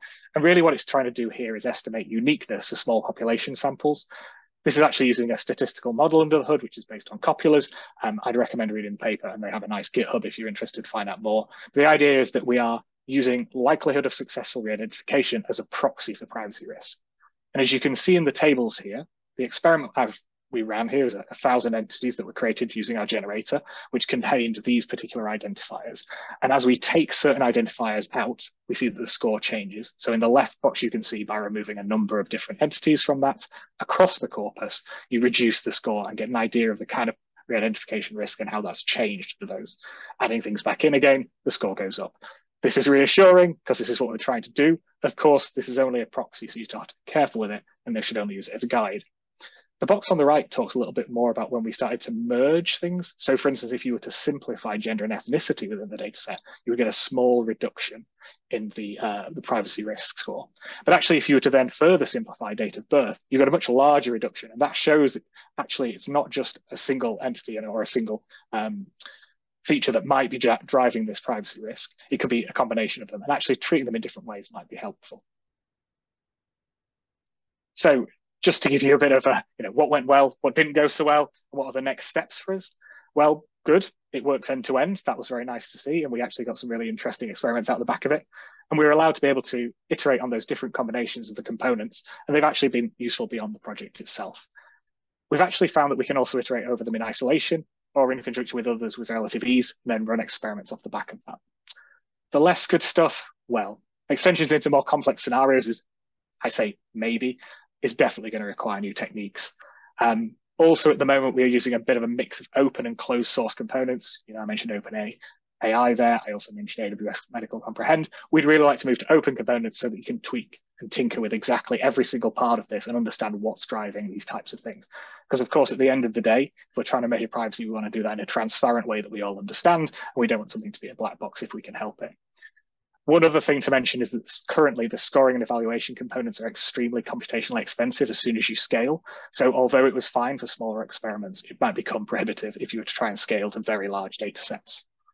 And also just to say that really, we're mapping between unstructured text data and structured data quite a lot, but we've not explored other modalities, how imaging data might come in, as we know it's used a lot in healthcare data, or other like lab results, etc., and how those might feed together.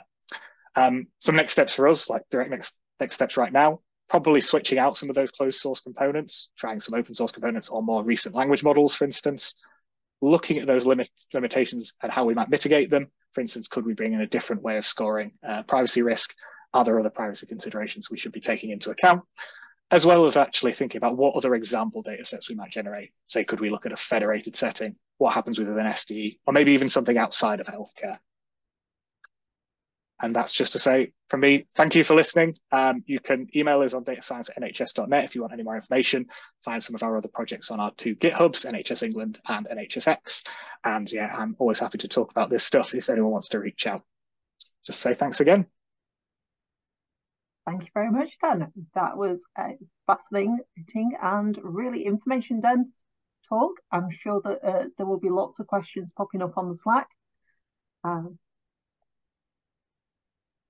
Next, I think we've already... Yep, I can see Alex, who's going to be talking to us about Palantir Foundry. Hi there. Yeah, a little bit scared about coming to an R conference and talking about Foundry. My name is Alex Porter. I work in the Midlands analytical team in NHS England. My day job is a head of analysis, and I work with a small team who do various analytics projects around improvement and supporting ICBs across the Midlands region. And I also kind of jointly chair an NHS-R user group in NHS England. So my kind of, feels like I am cheating a little bit on R by talking about Foundry, but bear with me because I think there's opportunities and I think it's not as bad as people might be fearing. So that's why I thought I should share how we can work together with the 2 tools. For those who don't know what Foundry is, it's a software platform, a big distributed data platform. We got access to it during COVID-19 in England. We are currently procuring in NHS England a new federated data platform, and Foundry is currently working in this place as one of the organisations bidding for the work. We're going to have the Foundry platform in for about 12 months, and what it is just a big, fancy Apache Spark distributed data platform where you can have access to lots of data. Big, please don't ask me at the bottom. I don't know anything about the procurement of Foundry, the politics of Palantir, and if you want to know more about it, there's a really good training resource on the NHS Future site. Lots of useful kind of areas where you can get far more information. What I'm going to focus on here is how we've used R a little bit and what sort of things you can do with it. So 3-4 things you really need to do if you want to get into using R on the Foundry platform. The first thing is to get a purpose, and I'll show quickly what that means and how you work with it.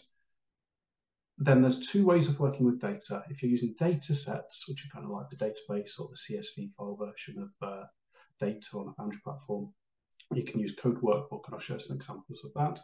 Or if you're using object data, you can't use R, but you can use something similar. Let me start with the purpose. So this is really the core of what kind of makes Foundry unique and interesting and different. It's all based on something called purpose-based access control, which is you control your user permissions, who can access your data, how you get access to the data sets, how do you share the content and collaborate. So by here, I've got my kind of Midlands analyst data exploration area where I've got access to lots of patient-level data sets, appropriately anonymized, but I can link them and I can kind of link them to say like locations, I can link outpatient data, I can look at waiting times and some segmentation analysis, and then some of the performance data sets.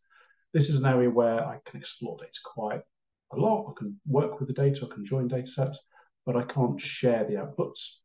I also have kind of a purpose where we've got a kind of a reporting one, and that's when you apply the permissions that limit the amount of data that you get shared and make sure everything's aggregated and limits it out with individual ICB. So depending on what you need to do and the type of product, you need one of these 2 two purposes: to allow you to explore the data in the right way. So sometimes it's for that exploration, sometimes it's for that kind of user-facing and contents. But if you talk to the team, it allows you to kind of do some really good analysis of the data. And when you've got access to the data through all of these purposes, it lets you start to use some tools. So Code Workbook is probably the most interesting tool for somebody who's used to using R. It lets you bring in data sets, so you can import any of the data sets you have access to. So here I've brought through a large outpatient data set with some kind of helpful fields. You can do as many transformations as you like, and you can use a combination of Python, R, or SQL code to transform your data. And you can start to build up these stacked pipelines where you kind of pipe it from one to the other. So I've got the outpatient data set here, the raw data. I pipe it into an SQL chunk of code there, and I'm plotting that in some ggplot that I'll show you now. It's all based on Apache Spark. So we've got an Apache Spark session which you can customize and change. The first thing you probably want to do as an R user is to go into your environment, and you can start to customize your profile and change what libraries you've got. So here I've got one where I've got ggplot, I've got tidyverse, something to kind of interpret some data. But you can search for a huge number of packages. It's got quite a few obscure ones in there. I haven't found anything it's not had, but I'm sure kind of some of the cutting edge stuff probably aren't in there. You may just kind of talk and get access to some of these things. I used to get really stuck and wonder why I was on an old version, and I've only really recently discovered some of the version control, so you can choose what version of the base R packages you're using. It kind of picks it by automatic, but it's worth checking what versions are in there, so you can set your environment up so you know you've got the right thing. And it lets you kind of mix up R and Python and different libraries. So once you've set that up, you can kind of run and execute your code. You can click on the boxes and it gives you a demo of your code. So first I'm doing some basic SQL. I'm taking my couple of columns. I'm doing a count and a sum of cost. I'm doing a bit of group by on that data for all activity within a year. Because it's big and distributed, it runs pretty quickly, really quickly. You get kind of good outputs on this for the size of the data. So I'm taking my data from there and I'm going to pipe it into the R bit, and that's probably where you're most interested. So if you want to run some R, you have to put it into a function. The function takes in as many data sets as you've created. So I'm only using one data set, but you can have more than one data set or output of any transformation as an input to this. You can refer to your libraries. So I'll kind of make sure I'm using a ggplot library here. I'm never sure whether I need to reference them or not, but I've done here for the case. And you can then do a ggplot. So the basic two things that you can create using this are ggplots or plotly plots, and then they can use them in other kind of outputs. Unfortunately, I've not found a good way of doing tables, which there isn't a good way of doing tables in Foundry. I really wish I could do a nice kind of R table in there, but I haven't quite got the answer there. But you produce your charts, you can plot it, and then the important thing to make sure your code runs is you return either the data set or you return a null to say, actually, that's the end of my data flow. So it can kind of pass it on to the chain of data commands. So please don't judge my chart. Here's my really basic ggplot that's come out of here. I'm comparing a couple of data items here. How many outpatient attendances we have, how many appointments we have by the type of kind of classification of that activity. Now, you might see I've added a theme. So last year's R conference, Cara Thompson did a really good example of how you create a function to make your R plots look better. It doesn't really help in my case because it's still a hideous chart I'm doing, but you can apply global code to something. So over here on the right-hand side, we've got these kind of two buttons. It lets you create some global R code. You can generate functions and make it work across any of the modules that you've got. So you start to build up kind of quite a useful little mini IDE to kind of work with your code and generate your content and get your visualizations in there. What am I going to say next? So next thing that's useful is parameters. So you might want to kind of parameterize some of this code so I can do it for a different system or change the treatment function code or change what I've got on those axes. Once you've turned your code, you can do something called templates and use parameters. So there's a bit of detail to go into to explain this. Read the documentation because it's very useful if you want to get down to this. But it lets you effectively, on runtime, it changes parts of your code. So here, instead of passing the variable in, it actually rewrites the code to pick up the things you've chosen for your access from those parameters. So it's not quite how you initially expect it. I thought it passing the variables on call, but it doesn't actually rewrite your code for you. It does it on the fly, and you can use that elsewhere in the code. So lastly, show you how do we get this to customers, and you see this copy for notepad button at the bottom. Lets you take that code, drop it into a report, and lets you kind of do your Python notebook or your R Markdown report, type in your text, copy in your reports and your bits and elements from other parts of Foundry, and kind of get your output. So this is a bit similar to kind of your Markdown workbook, but it runs on the fly, which is kind of neat. So you haven't got to get users looking at that report and kind of editing the code or viewing it. They just get the nice output with the output there. So that works well if you're doing data sets. If you're using the object-based stuff, which is what a lot of the performance data is, you need to learn something called Vega plots. Now, this uses the grammar graphics approach, using a different way of kind of coding up the data. It's a bit similar to how you do your ggplots, and it lets you do some fancier charts. There's a really good tutorial to all the different kind of types of charts you can use for this. I suggest looking at that, because you can't do it using one of these. I don't know what kind of charts you want to be doing, but imagine as an example of everything you want to do, and tutorials about how to do different types of charts. The future, I'm going to kind of skip to the end because I'm a bit behind on time. There's a lot of alignment between what Possit and Palantir are doing. The one exciting thing I think is coming up is bringing RStudio and Shiny apps within the Code Workspaces area, so you can start to do more things with R natively in the Foundry platform. Now, I don't think we've got access to any of this, but there's a lot of potential there in terms of possibly running Shiny apps and linking to those data sets and working in this environment. Thank you very much indeed, Alex. That was a fascinating talk.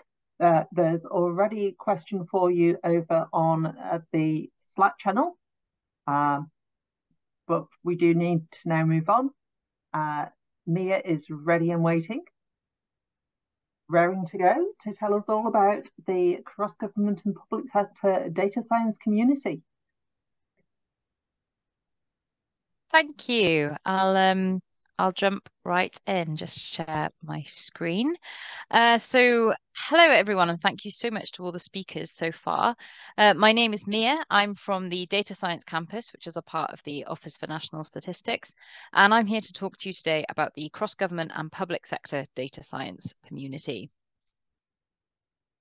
So what is the data science community? This is a community that's been around for I'm going to say about 8 years, run by different departments at different times. But at the moment, it's in our hands. And what we've been doing for the last year is try to grow it to be more than just the cross-government data science community, but the cross-government and wider public sector data science community. What we want to do is to bring together data scientists and also analysts who use data science tools together to build their networks. We want them to share their knowledge, to promote cross-organizational learning, ideally to start collaborating rather than duplicating. And on the whole, we think that all of these different things, these capability building programs as part of our community, we think what they're going to do is increase the use of data science across the public sector, and that itself is going to drive impact on the public. So we do this in a variety of different ways because different people like to engage in different ways. So we run monthly meetups. In fact, our next one is taking place on Friday, and I will give more information about that before I forget. So we have monthly meetups. They'll last about an hour and a half, and each one will be around a certain theme. So we've had themes before, like data ethics in government. We've had using text data in the public sector, but we've also had kind of more general things like what to do if you make mistakes and how to deal with them, also how to correct mistakes. And actually, this Friday's meetup is called Everything But the Data, where we'll be hearing from delivery managers, from industrialization teams, and from product owners as well. So we're on Friday, we'll be learning kind of about all the things that need to be put in place for us to do data science projects. In the past, we've also run 2-week-long festivals. This year, we're doing a showcase instead of a festival, and I'll give more information about that later. But all of our events are virtual, so anybody can attend. We don't record them, but we do welcome anyone in the public sector to attend. In between our meetups, there are loads of opportunities to engage with the community. We have a monthly newsletter where we send out kind of a roundup of all the stuff that's going on in public sector data science, whether that's interesting job postings, whether it's other events that are taking place, learning and development opportunities. And if you are more interested in something that's a little bit two-way, we have a Slack workspace as well. It's not as open as the NHS-R Slack space. It's open to anyone in the public sector. So we base that on email address. And that's anyone in any ALB, any local government organisation, and of course central government as well. Many of our meetings generate resources, whether that's slides, etc. We post those on a platform called the Knowledge Hub, and that's again accessible to anyone in the public sector, so you can look through slides from previous meetups as well. And at the moment, we're using the Knowledge Hub, but we're hoping to move that to a more open platform to host something that we call the Living Library. That's a kind of micro mentoring scheme where people with expertise in various different areas of data science can put themselves on this library shelf and say, hello, I am a book about, let's say, text data. And members of our community can check those books out, which means to have a little conversation with them about that area that they're interested in, to maybe give them inspiration for doing projects or for developing their skills a little bit further as well. So it's kind of a pilot scheme at the moment, the Living Library. We're hoping that by the end of the year, it will be a little snazzier. But so far, we've had really great feedback from both the books and the people who check them out. And then beyond that, what we do is we try to strengthen our partnerships across the government, because we know there are loads of communities and networks out there that support kind of similar skill building programs. And just as much as we like to promote collaboration over duplication, we do not like to just replicate other networks that are out there. So I work with Zoe quite regularly to talk about what NHS-R are doing and what the community are doing and how we can kind of share our resources and that sort of thing. I also work with the RAP network, who are also based in the ONS, so that does make life easier. And I work with people like data community managers in other areas of government as well. And we also have something called the Data Science Leaders Network, and that is a network for all of the heads of data science in the civil service. And that's where they can get together and talk about kind of strategic decisions that they're making for their data science teams. And we, as a community, can directly feed into that, because we kind of act as a shadow board for the data science leaders. So that gives the members of the community opportunities to feed into the decisions that are being made at the top of kind of government data science. And on top of all of that, we have a number of sub-communities as well. So while our broader community, we would call a community of practice, where we can get together and talk about kind of the whys and the wherefores of data science, there are a number of sub-communities as well. I'll go into more detail about that. The important thing about our community is creating a safe space where people feel that they can freely talk about the projects that they're working on, which is why we have to make sure that things like our Slack workspace is relatively secure and that the information isn't leaving the public sector, but also that we have appropriate codes of conduct that mean that people can feel confident getting up in front of a group of people they've never met and talking about, let's face it, things that we're all learning in, regardless of how long you've been working in data science. None of us can really get up and claim to be an absolute expert. So working on making sure that our community is inclusive, that we're supporting everybody who very kindly volunteers to speak for us, that we're non-judgmental, we're all learning, we're all curious, and very importantly, we're all very accepting of failure, because if we're not, then we don't really do any work at all. I mentioned the sub-communities, and that's it's quite a good day to be talking about it, actually, because as of today, we have 4 active sub-communities. The text data sub-community, I imagine many of the people on the call have engaged with before.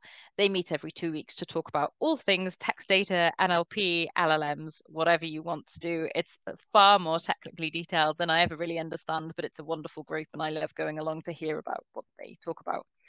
Graphs and Network sub-community is also a fairly active one. It came out of the ONS, as did the text data sub-community, and is now open to all of the public sector. The local government sub-community has been kind of in the works for a while this year. We're launching something called a project clinic later this year, where people can come and talk about projects that they're working on that they need a little bit of a steer on. And then as of today, we also have the privacy enhancing technology sub-community, which is run not by me, but, and I should say this about all of the sub-communities, I just support the people that run these sub-communities. The people that run them are people that know stuff about these areas far beyond what I do. And the PET sub-community is being run by a collaboration between the Data Science Campus, where I work, and the CDEI, the Centre for Data Ethics and Innovation, which are based in the Department for Science, Innovation and Technology. That was 3 acronyms that I had to quickly translate in my head. We've got a couple of others that are in development as well. We're hoping to launch a data ethics sub-community and a functional programming sub-community as well. So all in all, what I can say about the community is that we're really busy. There's loads going on, and regardless of what you do in data science, whether you're really interested in developing skills in a specific area or just more interested in getting kind of an overview of what the public sector data science landscape looks like, there's many different ways that you can engage. Lots of these things are new as of this year, whether it is kind of launching these sub-communities, connecting with different networks and groups, and then launching things like the Data Science Leaders Network. But yeah, we have new Slack members every month, and at the end of the talk, I will post to Slack some ways that you can get involved with the community, join the Slack, and all these sorts of things. And we do have people attending our events from across the public sector. And this is the thing that I wanted to come today to really emphasize, is that even though it's called the cross-government and public sector data science community, it's that wider public sector that we're really keen to engage with at the moment. So don't feel like it is just for government, it is for the whole of the public sector. And that's something that we're really pushing at an event that's coming up next month. I can't believe I'm saying that, but it is next month. The Data Science Community Showcase is a virtual conference taking place in the last week of November. What we're aiming to do with this is to bring the community together and strengthen our partnerships with different networks and groups as a way of showcasing all of the opportunities that are available to analysts, data engineers, data scientists across the public sector to grow your networks and engage in that kind of knowledge sharing that supports collaboration. So the theme of the whole conference is the power of community, because I love a little bit of cheese, but we've broken it down into 3 content strands. The first day is all around your career in data science, where we'll host something we do quite often, which is a career panel, where we bring together data scientists at different stages of their career, whether it's people who have just joined the field or people who are leaders in the field, and we give the audience the opportunity to grill them essentially in what their career has been like so far. The second day is something we call the Data Science Toolshed. That is an opportunity to showcase, again, all of the amazing tools for analysis that are being built across the public sector. What we want to do on this day is really support coding in the open and building tools to share. So if you have a tool that you that is open source that you want people to be using, I'd love to hear from you. We can take the opportunity to showcase that tool, and you can use it to promote it. We've done an event like this before, and it was really great to see people demonstrating the kind of tools that they're developing to support data science in the public sector, and I'm really looking forward to having a whole day of it. On the third day, we will be talking about making an impact with data science, and this is something that I think goes way beyond just the data scientists and government. For this one, we've teamed up with the Emerging Technology Community, which is run by the Government Office for Science. We're going to be asking about how emerging technology policy is informing the way that we do data science. But we're also going to speak to other policy professionals who are kind of putting the data-driven decision-making into action. We want to find out how the data science that's done by people in the public sector is having a real impact on the public. So I think that's going to be a really exciting day as well. We've got some fantastic speakers lined up, and I'm really looking forward to it. I was hoping I'd be able to share the Eventbrite pages today, but we're still putting them together. So this is very much breaking news on the Data Science Showcase front, but I will put a whole bunch of links on Slack. The most important one will be to please join our mailing list so that you can hear as soon as those events are published. Here's a bunch of links that I'm going to go and put on Slack in just a moment. But the most important thing to say about the community is that it really is supposed to be for its members. I really don't get anything out of just doing things that I think will be fun. It's much more important that I do things that I think will benefit the members of the community. So I'm really keen to hear anybody's thoughts. If you've never engaged with this community before, I'd really like to hear from you, because I would like us to reach you. So if you feel like there's kind of areas of data science that we're not covering, if you think that you've maybe heard of us, but none of our events have looked very interesting, I'd like to know. And if there's just things that you would like to see discussed when it comes to public sector data science, I'm interested. I'm very much, I'm very, very keen to hear any ideas for what we could do more with the community, what we could do differently. And if you'd like to get involved, whether that be speaking to the community, whether it be supporting us with planning our events, or even if you want to be an admin for the Slack workspace, like I would never complain, please do make use of that email address. Let us know what you'd like to do. I think I've managed to finish ahead of time. But thank you so much for having me. And I really hope to see some of you at a community event soon. Thank you very much, Mia. And likewise, we look forward to seeing you over in our Slack.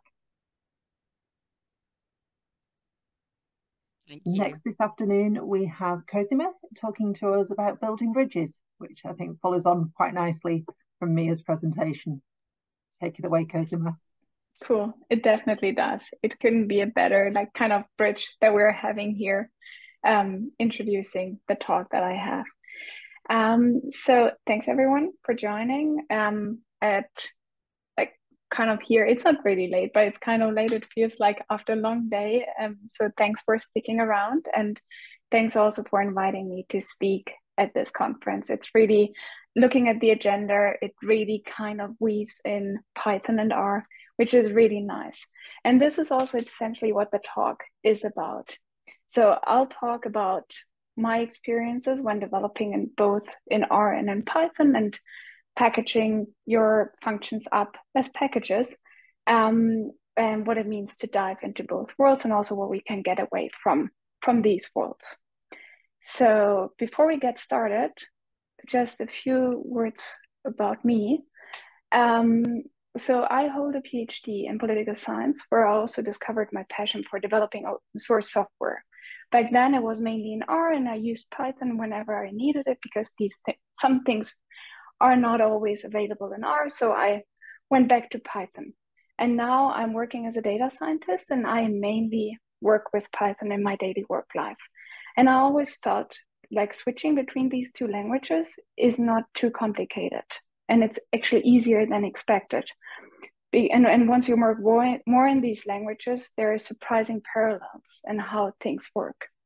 And that's why I initiated the PyLadies and R-Ladies event series, where we invite speakers to share their experiences on working with both languages, and on working in specific use cases such as plotting. In R definitely is probably easier, but there are tools in Python that can do the same and that follow the same logic of ggplot, for instance. Also AutoML, where there are packages that work equally well in both languages. And besides, I'm also a Google's Women Tech Makers ambassador, where I seek to promote greater diversity in these communities. And with that having said, let's dive into what we're covering today. So can I just check, Cosima? Sorry, you're not showing Sure. any slides. And I didn't know if you were trying to. Oh, I'm sorry. It was fantastic to listen to you anyway. Yeah, that's but good. You might want your slides showing. Sure, I want them. I definitely want them. Here they are. They're beautiful. Thank you. Thanks for the quick heads up. So that's good. Oh, it works better if you see them. It definitely does. So what we're doing today is we'll cover two parts of, or the talk will cover two parts. The first part will be about Overview R and Overview Py. These are two open source packages that I developed. And the second part will be about comparing package development in both Python and R, to kind of like my kind of thoughts on it, and also what we can take away from it. But let's dive right into Overview R and Overview Py. So Overview R and Overview Py are packages in R and Python that aim to simplify your exploratory data analysis, which I think comes at the very early stage of everything that you do with data. And Overview R is more grown up, and it was part of my PhD thesis. So back then I had some kind of challenging data wrangling and merging tasks with a time series cross-sectional data. And I basically packaged up the functions that I was developing back then, and that were living on my local machine, and I published them as Overview R. And Overview.Py is a bit younger. I started working on it a while back. Back then, the name was a bit different. It got taken meanwhile. But now it has its first release, and its first version is out there. And you can generally split the functionalities of these packages into two camps. So on the one hand, we have tables, and on the other hand, we have plots. And here's just a really brief overview of what the packages can do, but feel free to dive into the documentation. And I hope it's all presented there in an approachable way on the packages websites if you're interested in that. What we'll do today is I'll showcase a few functions that exist in both packages, and we'll be using the NHS-R community data, namely the data on bed numbers and how many beds are occupied, disaggregated by organization. And that's what the data looks like. And as I said, whenever you start working with data, you want to have an overview of the data. And the most important part for Overview-R and Overview.Py to work, just as a side note, is that they need some kind of time unit and some kind of ID. So the time unit could be year, it could be month, it could be whatever you have, and the ID could also be anything. So coming from PoliSci, I'm working with, or I used to work a lot with countries and years, but I know also people who applied the package in psychology, and they were like kind of analyzing survey responses. So it works for any use case that you can think of that have these kind of dimensions. And if we dive into the first function, let's look at Overview tab. It's the very first function that lived in Overview-R, and it started off with the idea in the back that when writing academic papers, it's always good standard to publish an overview of your sample, because you want to compare whether you're comparing apples and oranges or whether it's kind of the same thing, right? And what I've learned is that researchers often do it by hand. And obviously that's cumbersome. The larger your data gets, the more cumbersome it gets. Plus it's error prone, something that you don't want to have. So I packaged the functions, and as I said, it's part of the initial version of the package. If you're interested in seeing how it works, there's also a link in the bottom right where you have a notebook that can walk you through the functions, so you can also experience it yourself. But as we see here, it's a pretty simple function. You have the data frame, you have the organization name, the ID, and you have the time. And what you get out of it is a tibble or a data frame. It's not super beautiful, but it gets more beautiful once you package it with the overview LaTeX function that makes a publication ready output out of it. But what you can already see here is that there are some kind of differences. So some organizations, they are not covered for the entire time frame, but only for shorter time frames. And the same function also lives in Overview.Py, where you also get a data frame out of it, and where you can also see whether there are differences or not. If we move on and look a bit at the plots, there is one function that lives in both packages. That is really good if you don't want to have a time series centered focus on your data, and it's Overview-NA. And you throw in just the data frame that you have at hand, and it displays the missing data that you have in your data set. Again, Overview-R is a bit more grown up, a bit more mature, but Overview.Py also has this function. So here, same syntax, same logic, and it's intentionally made like that so that people transitioning between the packages can also easily apply them in the different languages. And then there is another cool thing that is right now only implemented in Overview-R. It's called Overview Plot, which is basically the equivalent of Overview tab that we've seen before. But instead of getting a table, you get a plot and you get timelines. So for me as a visual person, this really helped me when I was performing all these kind of time series tasks, because you can also color the lines depending on different periods that you want to look at. And you can easily see if there's a consecutive line, they are connected. If there's only one dot, it's only 1 year of an observation, and we do see that the data has gaps. So that's something that I as a data scientist would definitely want to look into. With that having said, and having learned about these two packages in that were developed in two different languages, let's dive into R and Python package development. And again, as I said, I've developed packages in both languages, both as OSS, what you see here, and also as internal packages that we use at work. And I can say I really enjoy working with both languages. One reason for that is because both languages are beautiful and they kind of tell their individual stories. And you will see what I mean with that in a bit. Another reason is developing packages is pretty similar in both R and Python. And what we'll see in a second is how each step compares to each other in these languages. So what you do first in either Python or R is you first create a library. And for those of you new to package development, you can think of it as like kind of bundling up a collection of functions, document them so that others also know how to use them, and then write them in a standardized form. And we heard earlier, I think also about DevTools. It's a package that you can use in R for that.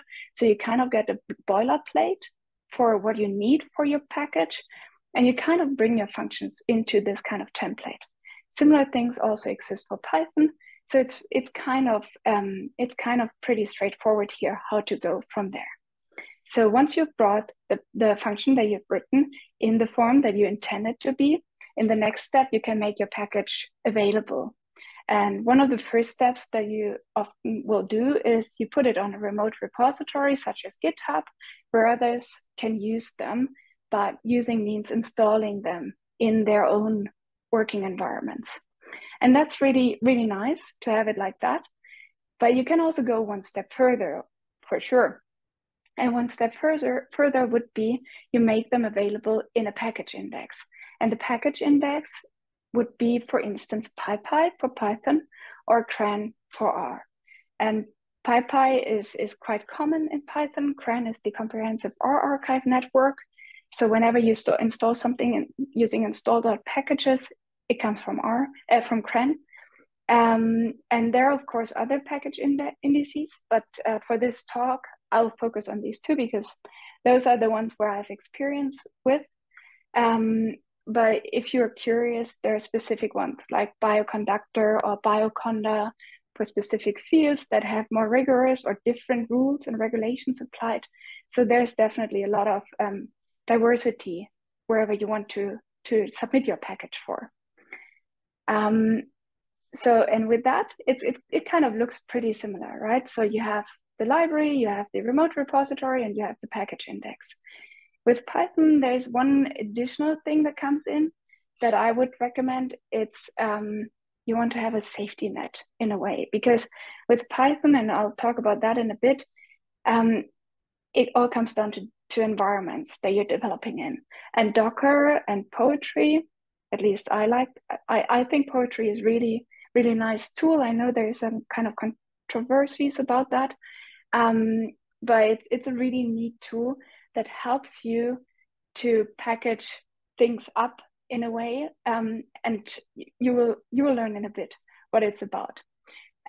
So definitely keep that in mind when you work or when you start developing packages in Python. And now let's talk about the differences. So we've seen the similarities, but what are the differences when developing in R and Python? Let's first start with R. Here you have many support packages that help you build and test your package. We heard about test that before, for instance. I mentioned DevTools as well.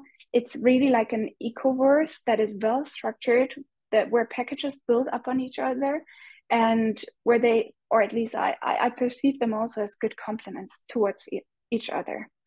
And as I said before, one of them is DevTools, which gives you a package structure, kind of this boilerplate, if you want. It ensures common developing processes. and it supports your submission when you submit something to CRAN, and where it also encourages you to perform rigorous tests. So if you have ever submitted something to CRAN, the very last step that you have is it asks you a couple of questions like, is this your email address? Did these tests pass? Did you do this and that? So it really, really helps to get an understanding whether your package is somewhat ready to be submitted. And all in all, I think these kind of rigorous tests that we have at CRAN are really helpful. And I don't know, like if you submit something there, you know that you have to wait for like 24 hours until your package is really published. You may get follow-up questions from the CRAN team, and you also may get emails sending you something during your holidays saying you have X amount of time to fix this, because otherwise your package may break, which is really nice, and really is kind of ensuring that the package that you develop is good, is maintained, and it has some kind of consistency there. And I believe one of the reasons why this is the case, why it's so consistent and why it comes as a whole package in a way, is also because of the community. Traditionally, R is more for statistical analysis, so it's a smaller community, a homogeneous community, where it might be easier to adhere to certain standards. Where with the Python community, traditionally it's an all general purpose language, so people use it for different things. And then you have someone working on the back end talking to a data scientist who has different kind of perceptions of things, which logically make it more difficult. So, and the last thing that kind of stands out for R is to develop to publish or to market your package, not publishing, but to market your package in an easy way. And I think Package Down really improved over time, and it has so many nice features in there that allow you to, based on your standardized documentation that you have all been doing so well, you can easily publish a website and share what your package can do. And now turning to Python, one thing that kind of surprised me when we go back to what I talked about CRAN, that it can take hours until your package is there, that there are rigorous tests, that there may be follow-up emails. And I remember my very first submission, there was a follow-up email asking to change some kind of wording in my documentation. So it's really like nitty-gritty details, which are essential if you want to have a common form. And what kind of surprised me about Python is once you upload something to PyPy, it can be done within seconds. So it's really, you push and it's there and you can use it. And it felt like, coming from these strict rules, it felt so unreal. And based on my experience and what I've read, there are no rigorous tests and no real follow-ups. So your package is just there. And when I saw that, you kind of think of the consequences here, which kept me wondering, because ideally everything goes well, least or a bit less ideal, there are some minor bugs that let it fail. But what if something intentionally packaged something up that could do harm? And that's something I didn't really find an answer for, but which keeps me thinking over this concept over and over again. Even though we're complaining about the rigorous tests at CRAN, it might be better in this case. And talking about developing Python packages, in the beginning, I was a bit lost, because in R, as I said before, you have these kind of dev tools environment and a blueprint that is working well. But then I discovered a cookie cutter template, which is kind of the boilerplate that you can use. It populates a package and you can then fill it in with your functions. And then there's Poetry. I do have a couple of links at the very end on more package environments and packaging tools and these versioning things. There is a really cool blog post on that, because we could essentially fill an entire talk about that. But Poetry is one of the tools. They had a major break in development, so it wasn't really backwards compatible, and people were really frustrated about that. but for me, it works really well. So I do like this tool a lot because it's a multi-purpose tool. It's not only about packaging things up and pushing them to PyPy, but it also takes care of your dependencies, sets up virtual environments. So you have all these things at hand in one flow, which makes it really, really nice to work with. And working with Python, talking about environments is really challenging sometimes. I mean, I would lie if it wasn't. So it's not the code, but it's really these environments that keep you struggling.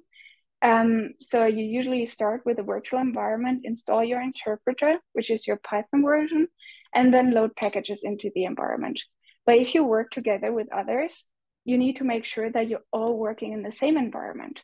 So here is where Poetry and also Docker comes in and make your life easier. And there's also, again, I'm linking to my references, but there's a really cool book by Thomas and Tiffany where they spend an entire chapter talking about that. So for everyone who wants to get started with this chapter it's gold. It's really good. And then as a last thing with Python, it's kind of similar to R, but I think a bit better in a way because I found it more approachable. So you also get beautiful websites. And it's usually done with either Sphinx or MKDocs, but I like MKDocs a lot. So I tried both, and I feel if you come from Hugo, MKDocs, and in particular the material theme for MKDocs, it's really golden. It's a really nice, approachable tool that you have where that's the starting website that you see once you go to further documentation. It has really beautiful out-of-the-box features that let you host, that makes a beautiful and it lets you host static HTML websites. And this is what the Overview Py website, for instance, looks like. And it looked like that within 5 minutes. So it's really, again, it builds also up on your documentation, but the customization, at least for me, I felt this was more approachable in a way. And now, summing up in a way and thinking what we can get out of it from these experiences, and also for you and for your kind of developing community. So my lessons learned are, it's easy to translate your package. Of course, it depends on the complexity of your functions and your architecture, but if it's a relatively simple package as Overview R, it can be easily done if you're more or less convenient using these languages. So there are no major changes that you have to do unless, like, I remember I once was working with Java, which I have absolutely no idea about, but working there, it was really painful. And in comparison to that, it was so smooth to set everything up. So I think it's definitely an endeavor that is worthwhile. And then as well, both communities, both OSS communities that you have are fantastic. They give you lots of feedback and support, and there are also plenty of open access materials available that help you to get your package up and running quickly. And again, I mean, we see the Slack channels being posted here, so you should definitely join them because there are so many like-minded people who are also looking or eager to dive into finding a solution for the puzzle that you're probably also looking for. So it's really comforting being in these kind of communities. And then as a last point, that's something that I haven't mentioned so far, but for PyPy, there's an intermediate step, and it's called test PyPy. And I think this concept is really promising because what test PyPy does, it kind of ensures that you can upload and access your package and that it works for everyone.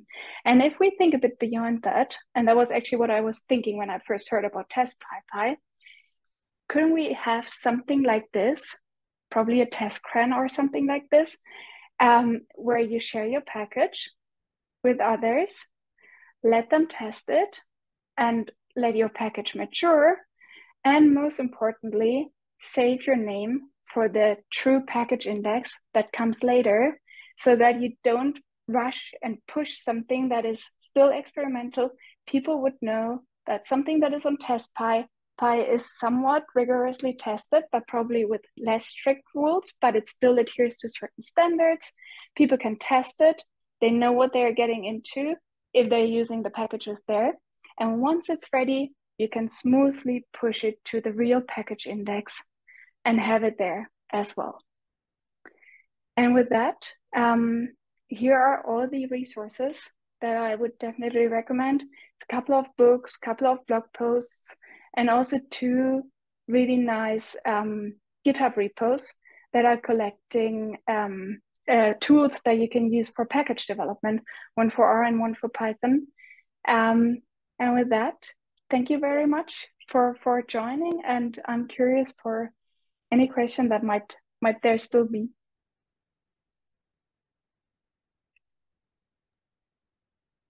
Wow, that was absolutely fantastic. Thanks, Cosima. That was a really engaging presentation, and seems to have triggered a little bit of discussion over on the Slack channel.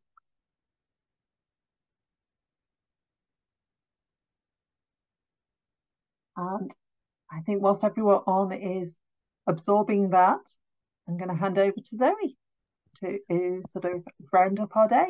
Well, I'm going to do some closing notes, but before you go, Cosima, I just want to ask one question. So you did your first package in R. Yes. I kind of find the difficult thing to do it in Python would be resistance in my own head of, you just probably see all the benefits in the first language that you've used. How did you tackle that? Was this a necessity, curiosity, or something else that kept you going? Because it's so easy to go, oh, it's R makes it easy. Why am I doing this? It's such a different environment. What kept you going? And I know that's true. I think it's kind of like learning a different language. So when you know how to speak French and then you start learning Spanish, it feels like, hey, I do know French. I know how these things are pronounced. I know how to formulate sentences. Why do I have to do it in Spanish? I think you have to get over this kind of hilly feeling that you have there. And once you're there, you kind of see the beauty of the other language, and you kind of see. So what I really enjoy about Python is that the functions are so easy to read, and that's the beauty. Where you can also get that in R, but I feel like it's in Python, it's sometimes a bit clearer, and so you have a bit more words in a way to formulate things that you can also formulate in another language, but it's just in a different way, So there are some kind of sayings in French that sound nicer in French than in Spanish, for instance, and that's how I felt when doing that. So I think this kind of pushed me to continue working on that. That's wonderful. And it's nice to also link it back to the spoken language, because I think we do have difficulty sometimes learning, particularly from English speaking, I should say, rather than British speaking. That's several things altogether. Learning other languages is really hard. It is very hard. I agree. Thank you so much. And I will close the session now, but I'll just do my little speech. So I want to thank everybody for attending today and all the speakers. It's a great conference that we've had because of the speakers giving their time and their expertise, and I, for one, really appreciate it. I also want to give special thanks to my helper today, Lynn, taking the pressure off some of the concentration that's required around keeping things together. Immensely helpful, and I'm so grateful for everybody's help. The questions that people posed as well, thank you, and keeping the conversation going. That's really lovely in the Slack groups. So this is our last virtual session is tomorrow, and it will start at 1 o'clock UK time. And we're going to start actually with our last keynote, I should say, first of the day, but the last for the sessions that we've got virtually. And it's Bruno Rodriguez on doing data science that stands the test of time with reproducible analytical pipelines. And that's kind of a big thing that we're talking about at the moment in the NHS. Our government and civil service colleagues actually coined the phrase, and you may have heard of it as RAP. So we're a little bit behind, but we're scrambling to keep up with them, I think. And so that's going to be really good, amongst other talks, including plenaries of 20 minutes and lightning talks of 10 minutes as well. So I really look forward to seeing everybody speaking tomorrow and everybody in the room virtually with us. And don't forget that these are recorded and we put onto YouTube in due course. So thank you very much. I hope you all have a wonderful evening, and goodbye from us.